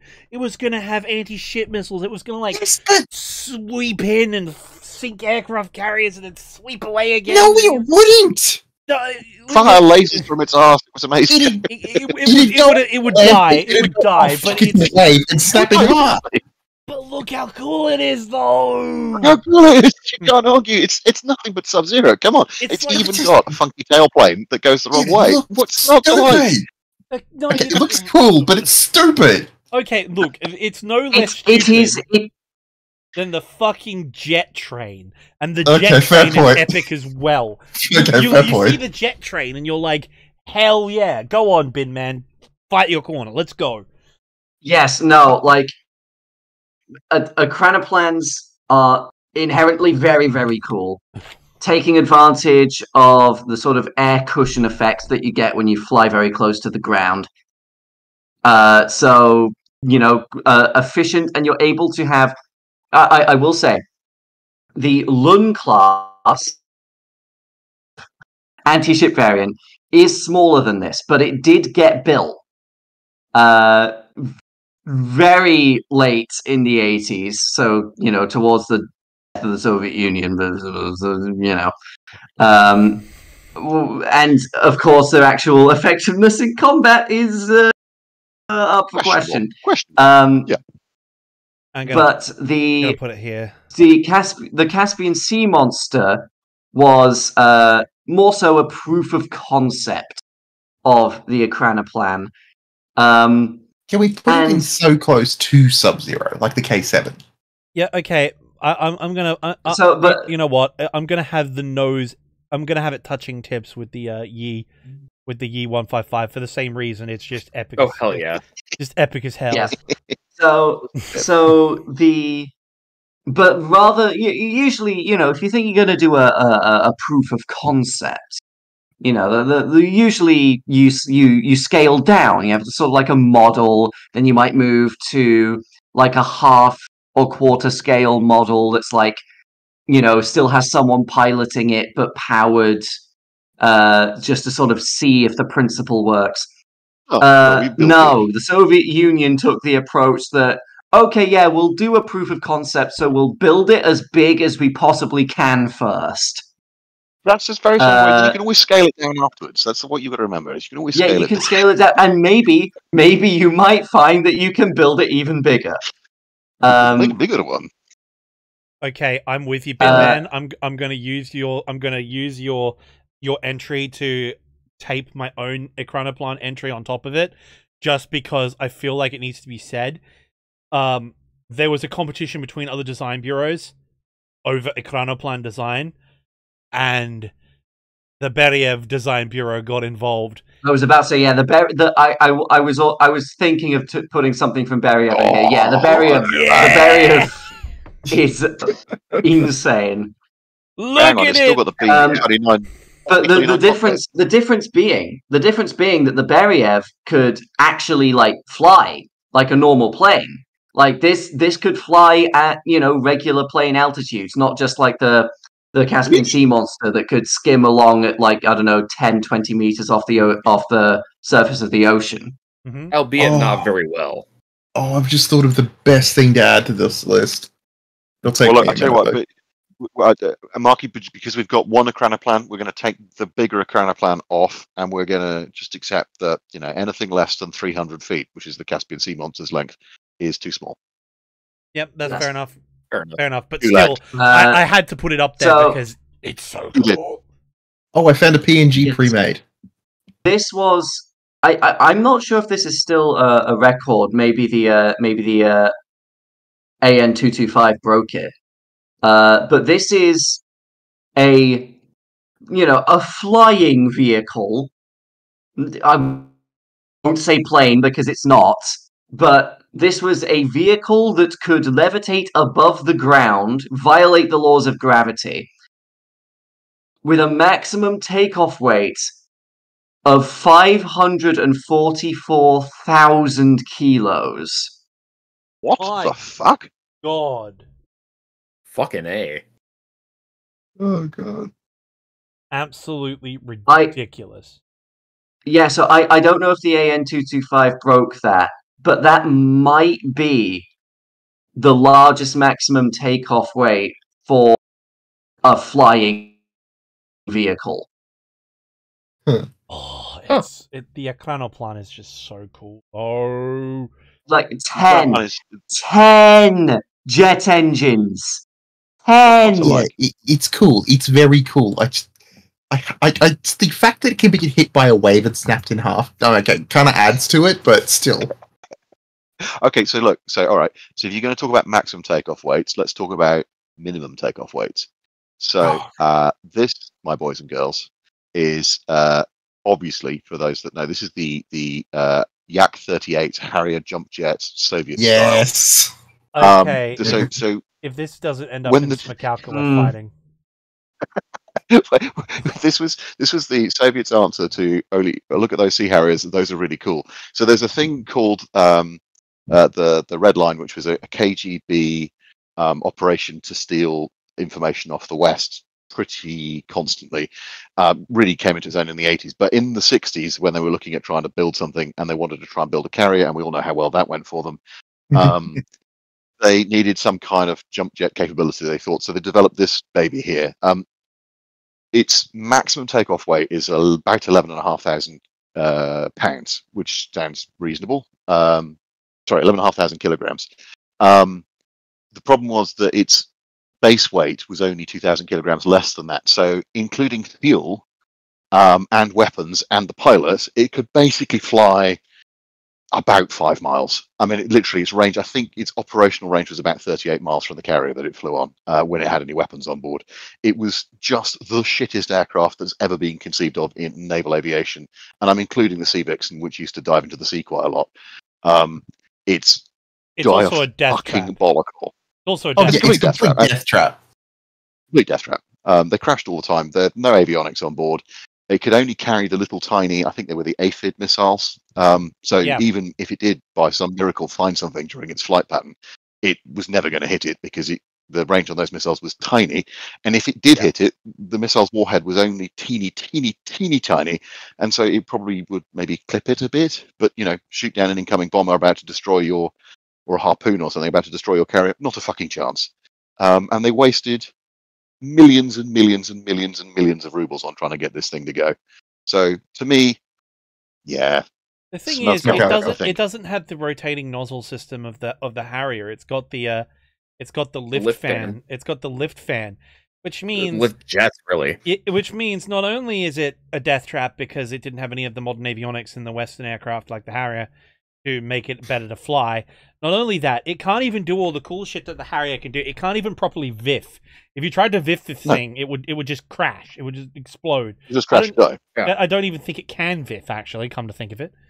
No, it can't. No. No, It's got- because the door would snap off mid-flight. and Yeah, it would- you'd be toast. bad. That's very bad. Why?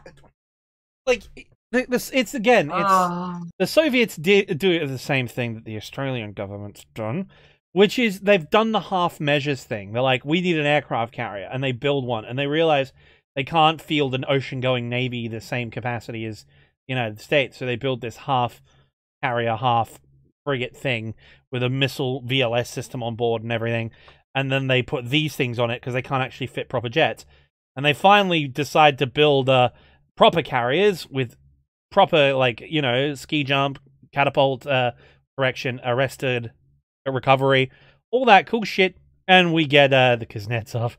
To be fair, because there's nothing fucking wrong with the Kuznetsov until the Russians had it. Well, You know what? I'll grant you that. Well, I mean, the ski lifts Chinese are run always. the Chinese run theirs just fine. Exactly. Yeah.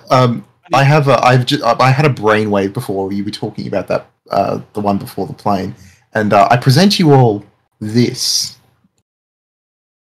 If you know, you know. Wait for it to load. Oh I'm no! waiting for it to load. Come on, baby. Oh, Oh yeah! Yes! Evan, look at it go! okay. What's that? I have no idea. hang It's on. the N1 Soviet moon rocket. Oh yes. It is 96 Oh yes, I meters love tall. this thing. It has dozens I- of engines on its lower stage. So many engines that the No. vibrations would make each engine turn each other off. It would blow up constantly. It's on video exploding. I love just- my. Oh. I love a single rocket stage with 30 engines. It's I so love cool. this. What's his name? It's not Lysenko. What the fucking rocket engine designer? See, Glushko. Glushko. Yeah. So basically, TLDR for those of you in chat, Glushko and Koryolov, the two big guys behind the Soviet space program, Hated each other. they hated each other, and so Koryolov and Glushko worked early on together. They built the big rocket, the R7, the one that everyone uses and everyone knows, the iconic Soviet ICBM looking rocket that launched Soyuz and everything like that, right? One of the coolest rockets looking rockets ever. It looks awesome. It looks epic. I had a toy one as part of an Army Men's set when I was young. Anyway, Oh nice. the problem was they relied on that rocket to do literally everything. And then they build Saturn V in the US, and that just shits on literally anything anyone has ever built before. Saturn V rockets are probably one of the coolest things, if not the coolest thing ever built by mankind. Anyway. Yeah. There you go. The Soviets That's different from mine. are trying to go to the moon. And the problem is Koryolov and Glushko fall out spectacularly.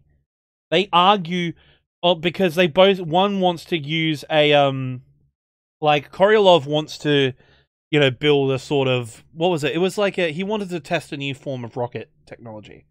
Like transfer. Yeah, it was something new. Something Yeah. new. And Glushko was like, No, I only want to build rockets this way. We're going with this new design over at my rocket factory. It's going to be 10 times better. When we go to the moon, we're going to use this completely new system. It's going to be great, but it's different from the one that Korolev wanted to use. And they got into such a huge spat. The bureaucratic mess was so huge, the interpersonal rivalry was so big, that eventually there was this massive collapse of trust between the rocket designers and the spaceship builders, the space guys, right? Korolev's crew. And so the only thing that they could do to make their moon mission work was get all the existing technology they had and Kerbal Space Program the fuck out of it. They just bodged it all together. And so they had multiple stages of the same type of engine they'd been using forever, and just followed the Scott Manley principle of add more booster. They just put another engine. Yeah, no. Because I'm pretty sure both the first, second, and third stages all use the exact same model of engine, just with more of them. Yes. More booster. And without modern computer and timing systems, they can't make them light at the same time. And Korolev dies at this point too. Oh yeah, he did, didn't he? Yes, because he was suffering from problems from the Gulag. Yeah, he suffers from the Gulag. So one of the big stories about the Apollo program, which is so cool, is that they built that massive building down in Houston to put the stages, stack them carefully one on top of another.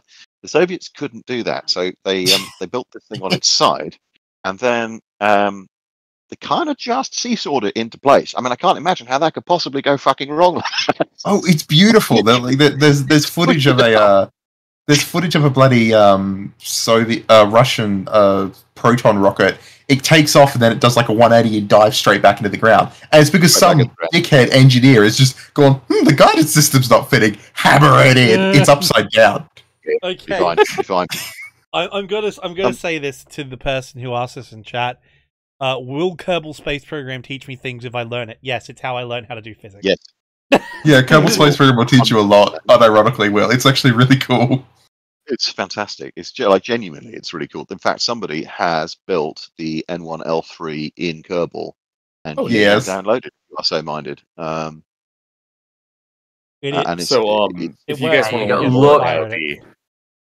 look how many engines. This is how rockets should be built. This is what we should do. When you say that, the new Starship is being built with more. Been achieved. The Starship. Fucking SpaceX's new thing. I'm not crediting it to Musk because he's a fucking idiot. SpaceX deserves a lot more kudos than he does. Like, the new Starship is bigger than Saturn V, and it's 2 stages, and it has around that many engines, and they can all independently gimbal. Okay, which is pretty cool. I guess we're all of the opinion. I'm going to say this publicly. We're all of the opinion that we are not big fans of Mr. Elon Emerald Mine apartheid propagating piece of shit. No, we're not big fans of him. I mean, Miner, yeah. We're not big fans. But the engineers and technicians who work at SpaceX, and it's just damn good to see, for lack of a better term, it's damn good to see the good guys going to space again, right? Like, we're going to space again. Like, NASA, and with the help of SpaceX with the upcoming missions to the station, it's good that we're going to space again after the end of the shuttle missions. It's so nice and refreshing. Yeah, and not having to rely on Soyuz launches. That was 11 years of pain. Yeah. Fuck that, dude. But just for context, so because it's always fun. Gentlemen, I'm gonna stick. I do need to split here in a few minutes. Go on. No, I'll just quickly throw up just for scale, because that's the Starship on the right. Yeah. So that size, right? The N1 is there. So that Starship is can that Starship has gotten to space pretty much before. Yeah, can we get up the picture or like the video of I can't remember whether it was Starship or Falcon Heavy or one of the SpaceX launches where it explodes mid-flight and they don't figure it out until 5 minutes later. Yes, I remember that. And no, Simon, we're not saying Elon is the good guy. We're saying that the engineers and people who are working on these rockets are the good guys. Elon's a fucking Yes, twat. Elon's just a playboy. He doesn't give a shit. people just want a job. You know, people need to get a job, and we shouldn't criticize unless like if you're in like working on rockets is cool, and it's unfortunate that the only place to do that in current year America is to either get a job at Lockheed Martin or SpaceX. Or Those are your two you can work options. for Bezos and go to Blue Origin. Fuck that. Actually, no. Well, there's another option. Okay, throw that in as a third option, but that's you're sort of hammering home my point. I know. Really. If you like rockets, you like space, there is a brand new program you're going to be very excited about, which is the massive nuclear rearmament that the US is about to go through. So there is an option for you if you want to do that. I can't wait for the next Artemis launch. It's going to be so. Oh, I can't wait either. I will not lie to you, Chad. When Artemis launched, I cried. I actually cried. Happy. I was in tears. I was like, yes, finally, NASA missions to the moon. Ugh. I will say that the one thing regarding SpaceX, it's how it's run. Again, it's not the fault of the engineers, but how they're run means that the rockets are failing a lot more than they should. Yes. I mean, it's a testing logic, though. Their testing logic is, I think it'll work. Throw it up there. If it blows up, we'll figure it out. Exactly. And it's like, that's not the attitude you should be taking when it comes to like a big thing, like, a rocket exploding midair, which could have all sorts of debris coming down. Even if it's into the ocean, that's what yet more trash in the ocean. I'm sure the fish will appreciate that. If there's any members of the Admiralty listening now, then please do take note of what Bimman's just said when it comes to Trident. Nice. Yes. Oh, God. At the moment, we're deterring shoals of fish off the north coast of America, but we're not doing a lot else. Yes. But it's. Oh, and what was that time when they didn't build the launch pad properly? That was moronic. The first Starship, they didn't bother to put water on the launch pad, so it threw concrete straight up into the engines of the Starship, and it just detonated after it took off. Yep. Wow. Yeah. Okay. We've got time, I think, for one more. Who wants to do? So, I'm probably gonna dip out after this one, but hear me out on this. I'm gonna do a thing. This is not a real plane. Oh. Sub-Zero. Sub-Zero, absolutely. The whole idea of the MiG-31 as portrayed in Firefox is a highlight of the boogeyman. It's the fake plane. Yeah, the Soviet Union had a lot of mystery behind it during the Cold War, especially. There were a lot of things we didn't know about them. They had projects, alluded to by Victor Belenko, who defected in the MiG-25. When he came over here, he mentioned a super MiG-25 in development. We knew the next plane after the MiG-29 was going to be the MiG-31. And in the early 1980s, I guess late 70s at this point, we conceptualized what it could be. NATO was in an uproar about, possibilities. And Craig Thomas, the author, wrote Firefox about espionage and all that fun stuff. But I wanted to put this here as a sort of representation of the unknown that the Soviets had. Obviously, everything we've seen today, very terrestrial, very normal things, but there was a time when we thought they had super weapons. Yep. Like the Ajax program, that was a big, potential threat to us. Ajax is basically their equivalent of the Aurora. And I just wanted to throw that out there because that alone had us spending money. And if you want a wild time and you can find it, go and look at the Defense Intelligence Agency, the DIA, World Factbook from the late 80s, 87, 88, where they used to publish every year what they thought the Soviets had, and they'd send it out to Congress. It's now all declassified, and you can see it. And just some of the shit they thought the Soviets had is wild. Like ABM system, laser-guided ABM systems, which, when they actually went and inspected the things on the ground, literally turned out to be painted onto the ground to make it look like they had something that they didn't have. And nuclear dead man switches, where a nuclear weapon would go up and broadcast a launch sequence to all the rest of the Soviet missiles, which was a conceptual idea on a piece of paper that had never been built. And of course, it was an excuse then to go and get the MX missile signed off by Congress, and so on and so on and so on. It's great fun. Good times. Oh, yeah. Yeah, I mean, like, today, you know, we have YouTubers speculating about, you know, what the SU-57 is like, and, you know, everybody and their mother is a defense analyst, but back in the Cold War, you know, things were spooky, you know what I'm saying? Like, they didn't have war thunder to guarantee them leaks. Exactly. I'm just going to point out here that as someone who owns every single piece of available information on the SU-57 to the public, it's easier now, and probably some that I'm not supposed to have if I've dug around too much. I will say this: I got the book from your friend Gordon on the SU-57, and I'm reading it. It is very similar to Foxbat Syndrome in a lot of ways, but it has all the problems of being designed and built in the Russian Federation and not the Soviet Union. Because,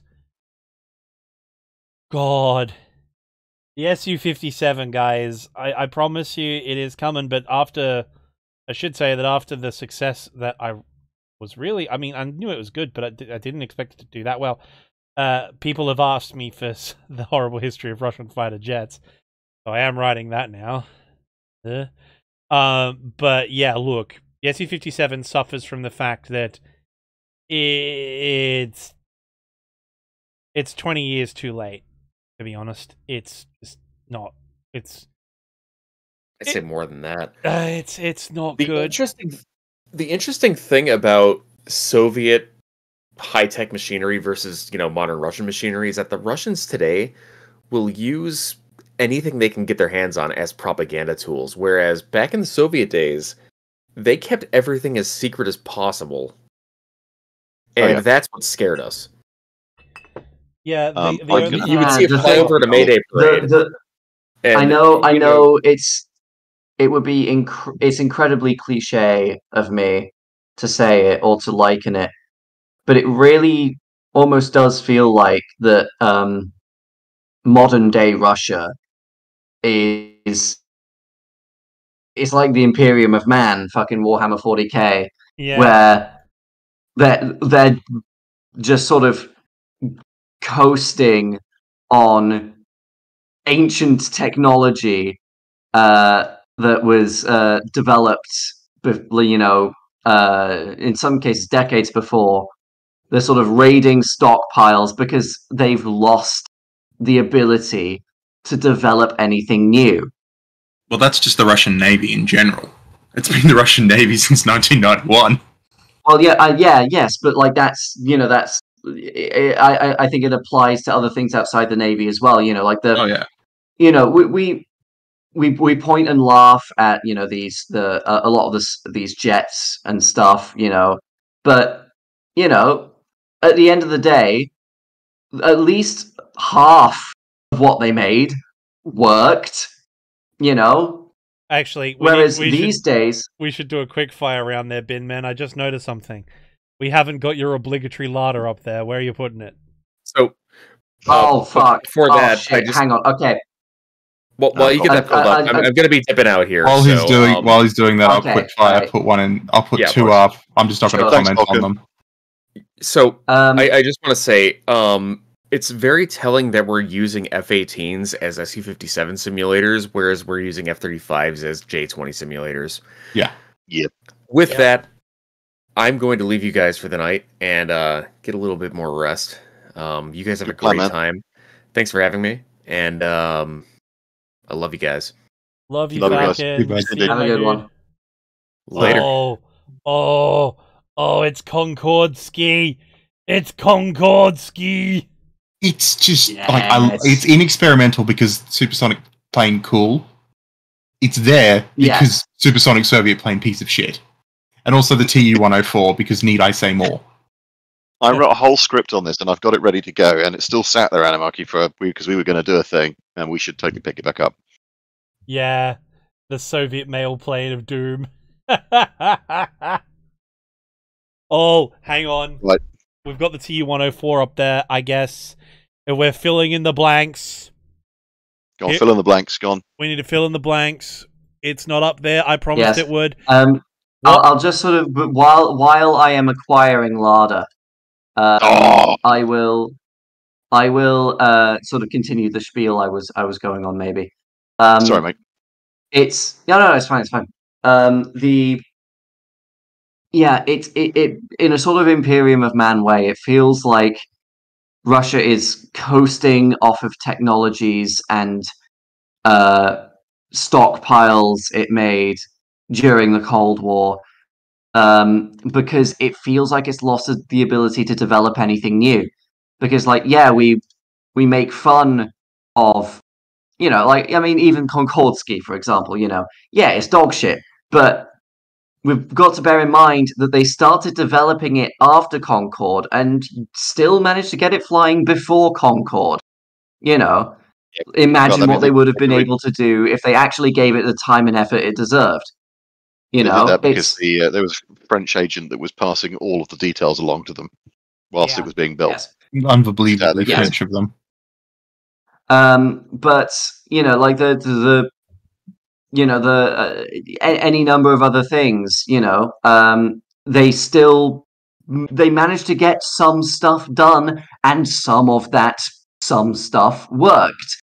Might even deign to say good in some cases, but it was. It's you look at modern Russia, you look at the T-14, you look at the Su-57. It's all a complete facade.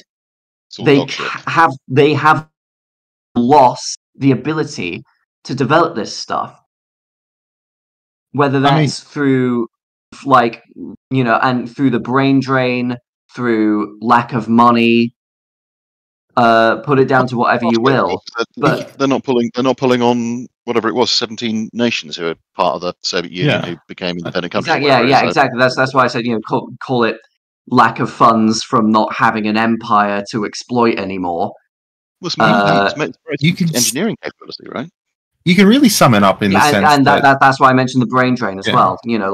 As soon as Russian engine very talented, because the engineers who are a lot of the reason this stuff sucks isn't because the engineers were bad. The engineers were fucking great. It's just they were told and made to make something that was shit.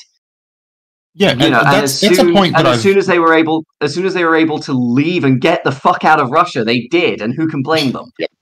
That's a point that I've been alluding to in my entire Russian naval series. It's not that the ships are particularly bad. It's that they are so politicked that they can't be good. And some people have been a bit too thick to figure that out. But at the end of the day, Russia is not the Soviet Union, and it never will be. Nope. Nope. It's a bit hard. It's a bit hard to do all these cool things when your high technology sector, most of it based in Ukraine, leaves the Soviet Union and becomes its own country. It's kind of amazing when you see all the ex-Soviet industries and what happened to them in the areas that they were in when they left the USSR. Like Ukraine, the current situation notwithstanding, after the wall came down and after they got their own country and independence, Ukraine's defense sector and higher technology sector actually exploded. It was really, really strong. Like Antonov is a big one. As is they also made engines. They also made engines for US space private space companies too. Oh, the stream has died. Oh, sorry, man.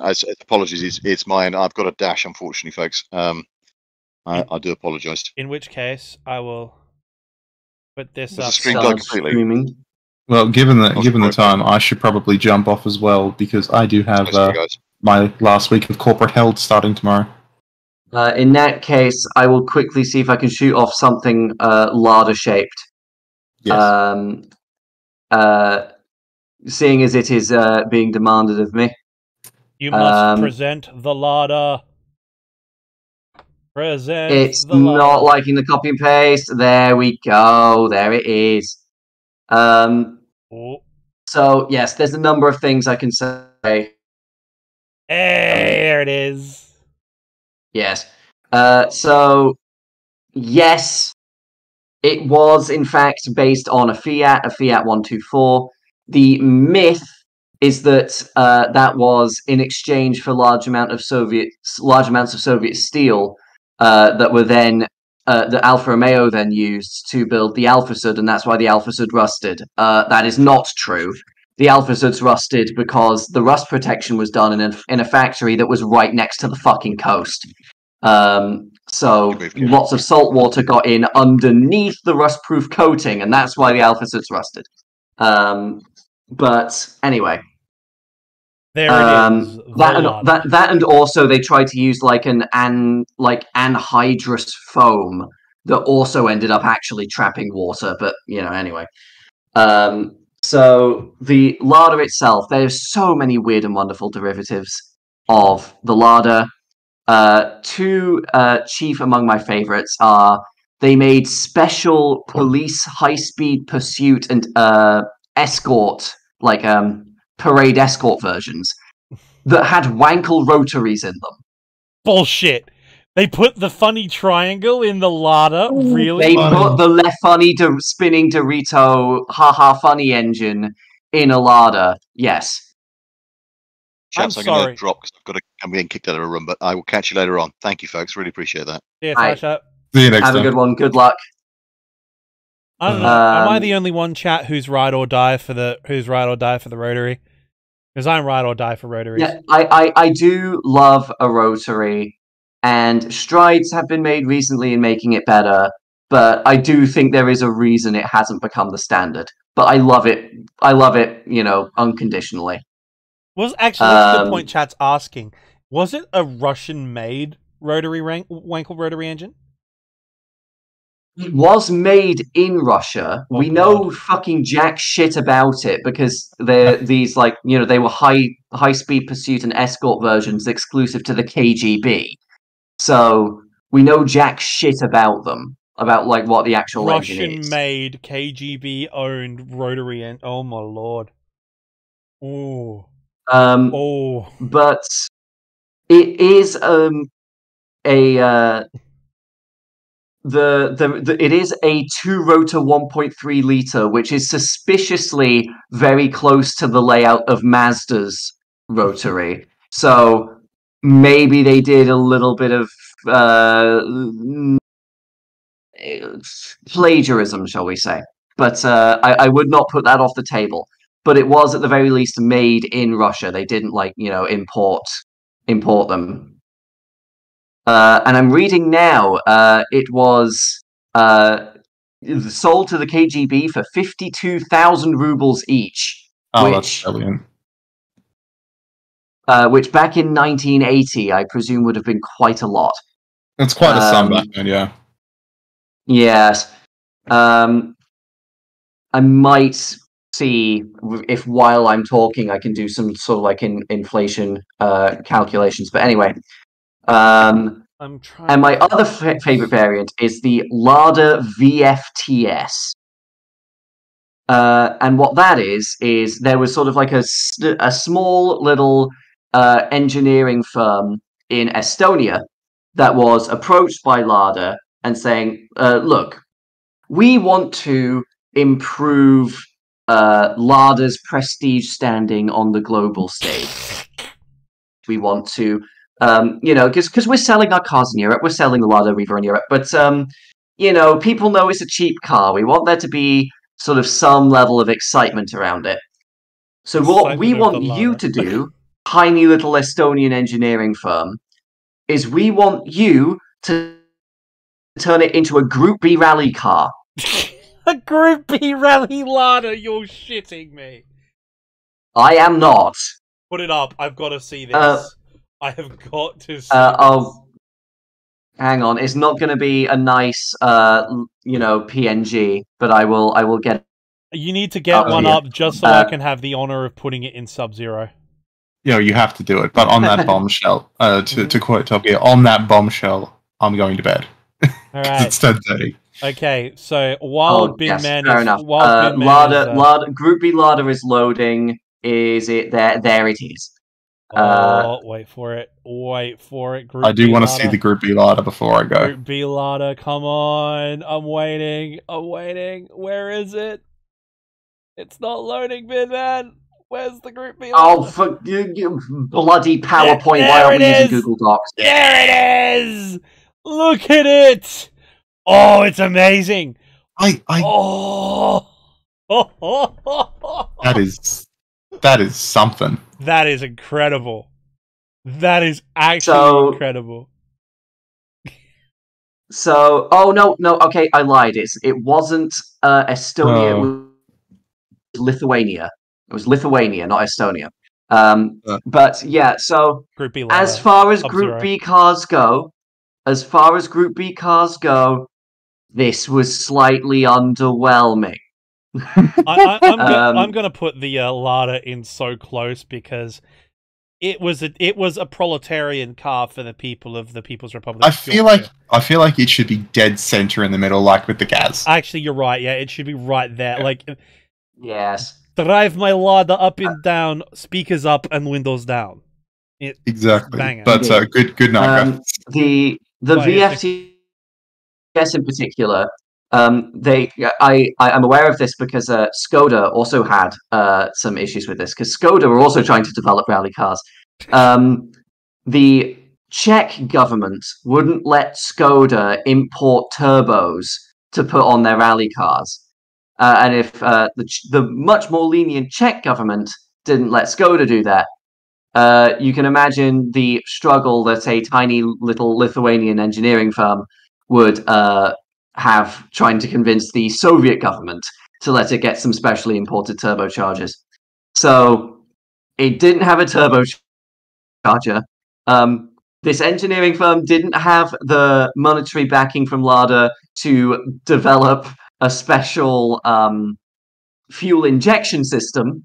So just sort of going back to the grand old stock tradition of slapping two double choke Weber carbs on it.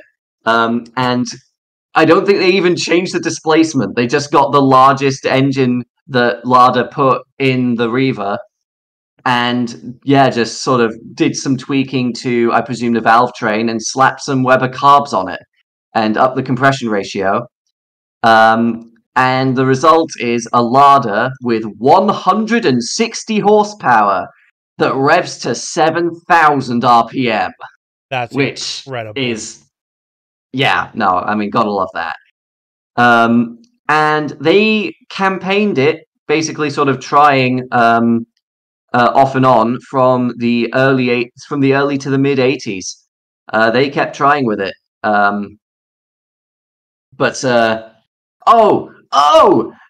why I was confused, because after Group B got cancelled, they started trying to campaign a different modified Lada in Group A, and that one was done by a different Estonian firm. That's why I thought it was Estonian, so I got confused. I'm not so stupid that I think all the Baltic countries are the same. Okay, so I'm gonna put something in here because people have constantly been bitching about it. It's a shit PNG. I'm sorry, but I'm putting it in here for you because you're all complaining. So, in the experimental to Smakalka section, may I present a Soviet RBMK reactor, which we're gonna put there. Right. Fantastic. Everyone's like, where is it? So there it is. A Soviet RBMK reactor. It can't explode. We are reliably informed it cannot explode. It is impossible for that to explode. Yes. No, of course. and if it did explode, then it was the stupid people who were working on its fault. The stupid, highly the stupid, highly trained nuclear engineers who are better than the West, who are far better than anything the West can produce. Those stupid people, it's their fault that the reactor exploded. Blame them, and just don't worry about it. Just don't worry about it. Yeah, don't worry about it. This man is delusional. Take him to the infirmary. What are we missing? I feel like I'm missing something, but I can't put my finger on what it is. We're looking pretty complete. Well, yeah, because like we could. I mean, like there is I'm slightly surprised that there isn't a single IS tank here. Yeah, so I'm like looking at the list. I'm like thinking, I feel like we're missing something. There's something missing here, and I'm trying to put. Oh, I know what's missing. I know what's missing. We're gonna have to make some room. We're gonna have to move the T-80 out of the way here, and we're gonna have to move this. We're gonna have to move that. We're gonna have to move this. We're gonna make some room. Yeah, we're missing two things. First off. Oh, of course. Oh, someone just said in chat. Okay, I'm gonna wait for you to say something, your thing, and then I will say what someone just said something in chat. Well, first things first. We gotta have this bad boy. Give me a PNG. Why the fuck did we choose to use Microsoft PowerPoint? Why didn't we use Google Docs? Google Docs is so much better. You know what?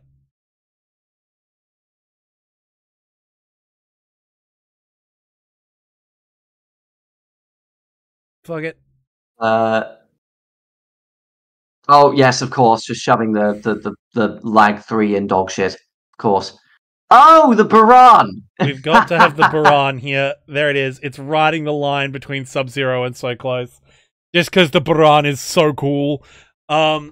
Yes, it is a copy of a US shuttle, pretty straight up, but it did have a lot of cool features. Actually, not completely. Actually, not completely entirely. Because the engine layout is so different.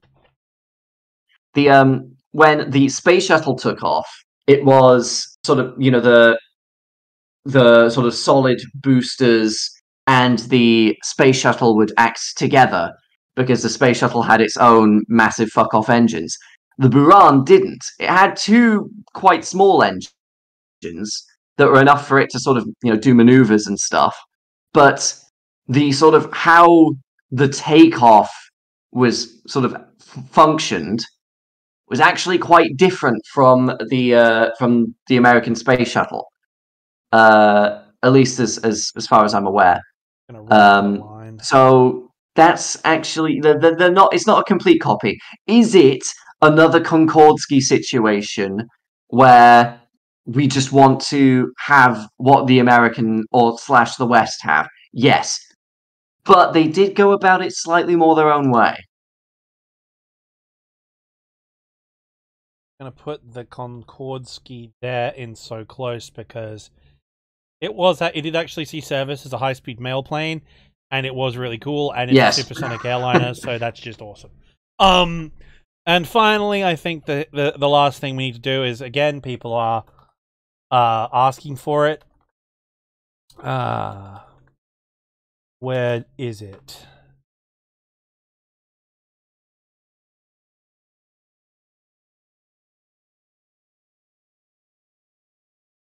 Yeah, we're sort of running out of space. Yep. Tracking that.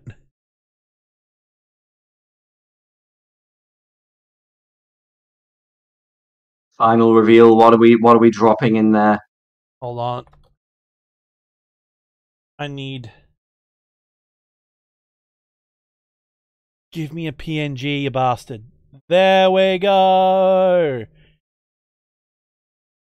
Hang on, it's loading, it's loading. Because Microsoft PowerPoint sucks, it's so stupid. Stupid fucking program. There it is. And it's a chonker. Yes, there we go. And Typhoon. It's a class. chonker. The Typhoon class submarine. And I'm going to put it in so close and the arse end and experimental. Because it's so cool. It's just cool. Yeah, no, like Red October. It's just instant cool factor. I don't care. It's just massive. Like I know the sort of layout of having the missiles in front of the sort of main control tower rather than behind is not very practical and doesn't make a whole lot of sense, but it results in it being just looking so unique. No other submarine looks like it, and it looks so cool. It does. And the fact of its size. The size of this lad. Yes, it is. It's still the biggest, largest displacement submarine ever, surely. Yes, it is. It is. It's also the size of it's basically a similar size to an Essex-class aircraft carrier. It's fucking enormous. Like, if you look at the length... Well, how long is this thing? 175 meters long. That's like even still sort of late Dreadnought length. This is the length of like a 1910s battleship. That's ridiculous. It's a submarine. It's a submarine. It's fucking massive. It's huge. It's enormous. And even a surface displacement of 23,000 tons. That's absurd. Oh, God. There's a reason why the Tu-22M backfire is not on this list, and the simple reason is there's no more room in Sub-Zero. We have reached our Sub-Zero quota. You say that. I started doing other stuff because I wanted to do the interesting things before people started leaving. I cropped out and made a transparent PNG of a Tu-22M backfire. I have that saved right now because I had it ready to go, and then people started leaving. Well, we might as well put it up. Put it in. We'll make some room. We gotta make some room. We'll put the Kamchatka here. And we'll make some room.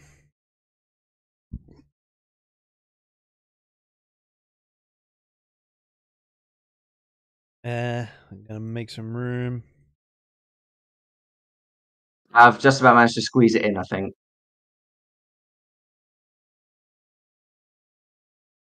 Gonna make some room.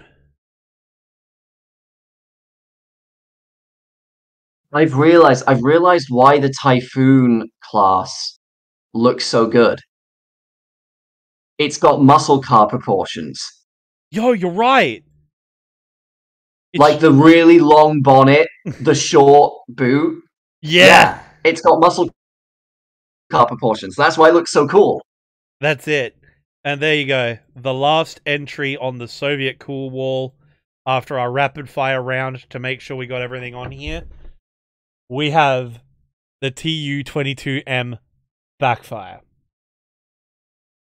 It's just fucking awesome. I know absolutely nothing about the Tu-22M. All I know is that it looks cool. Is there anything you can actually tell me about it?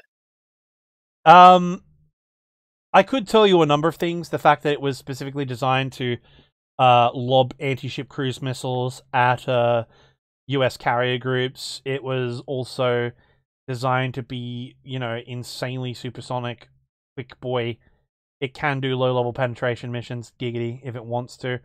It can do a number of things, but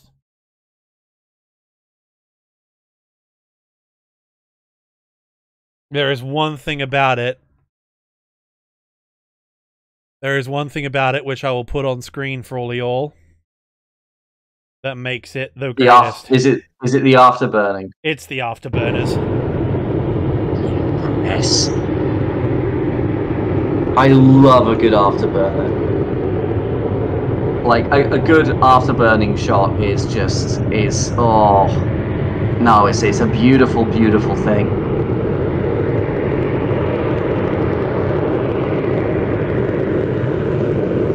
Wait for it. Wait for them to kick those burners on. Oh.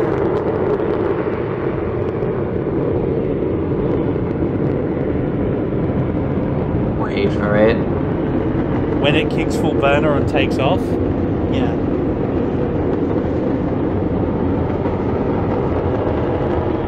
Take off. Oh come on! Don't keep There us they waiting. are. There they are.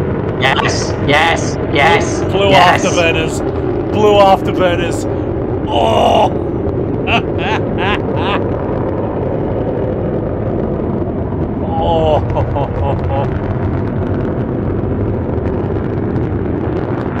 Oh, dude.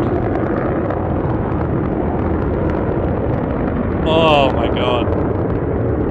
Yeah, no, it's Yeah. it's a good one. Yeah. Yeah. Like there's that is not T160. Just ignore the fact that the T22M, guys.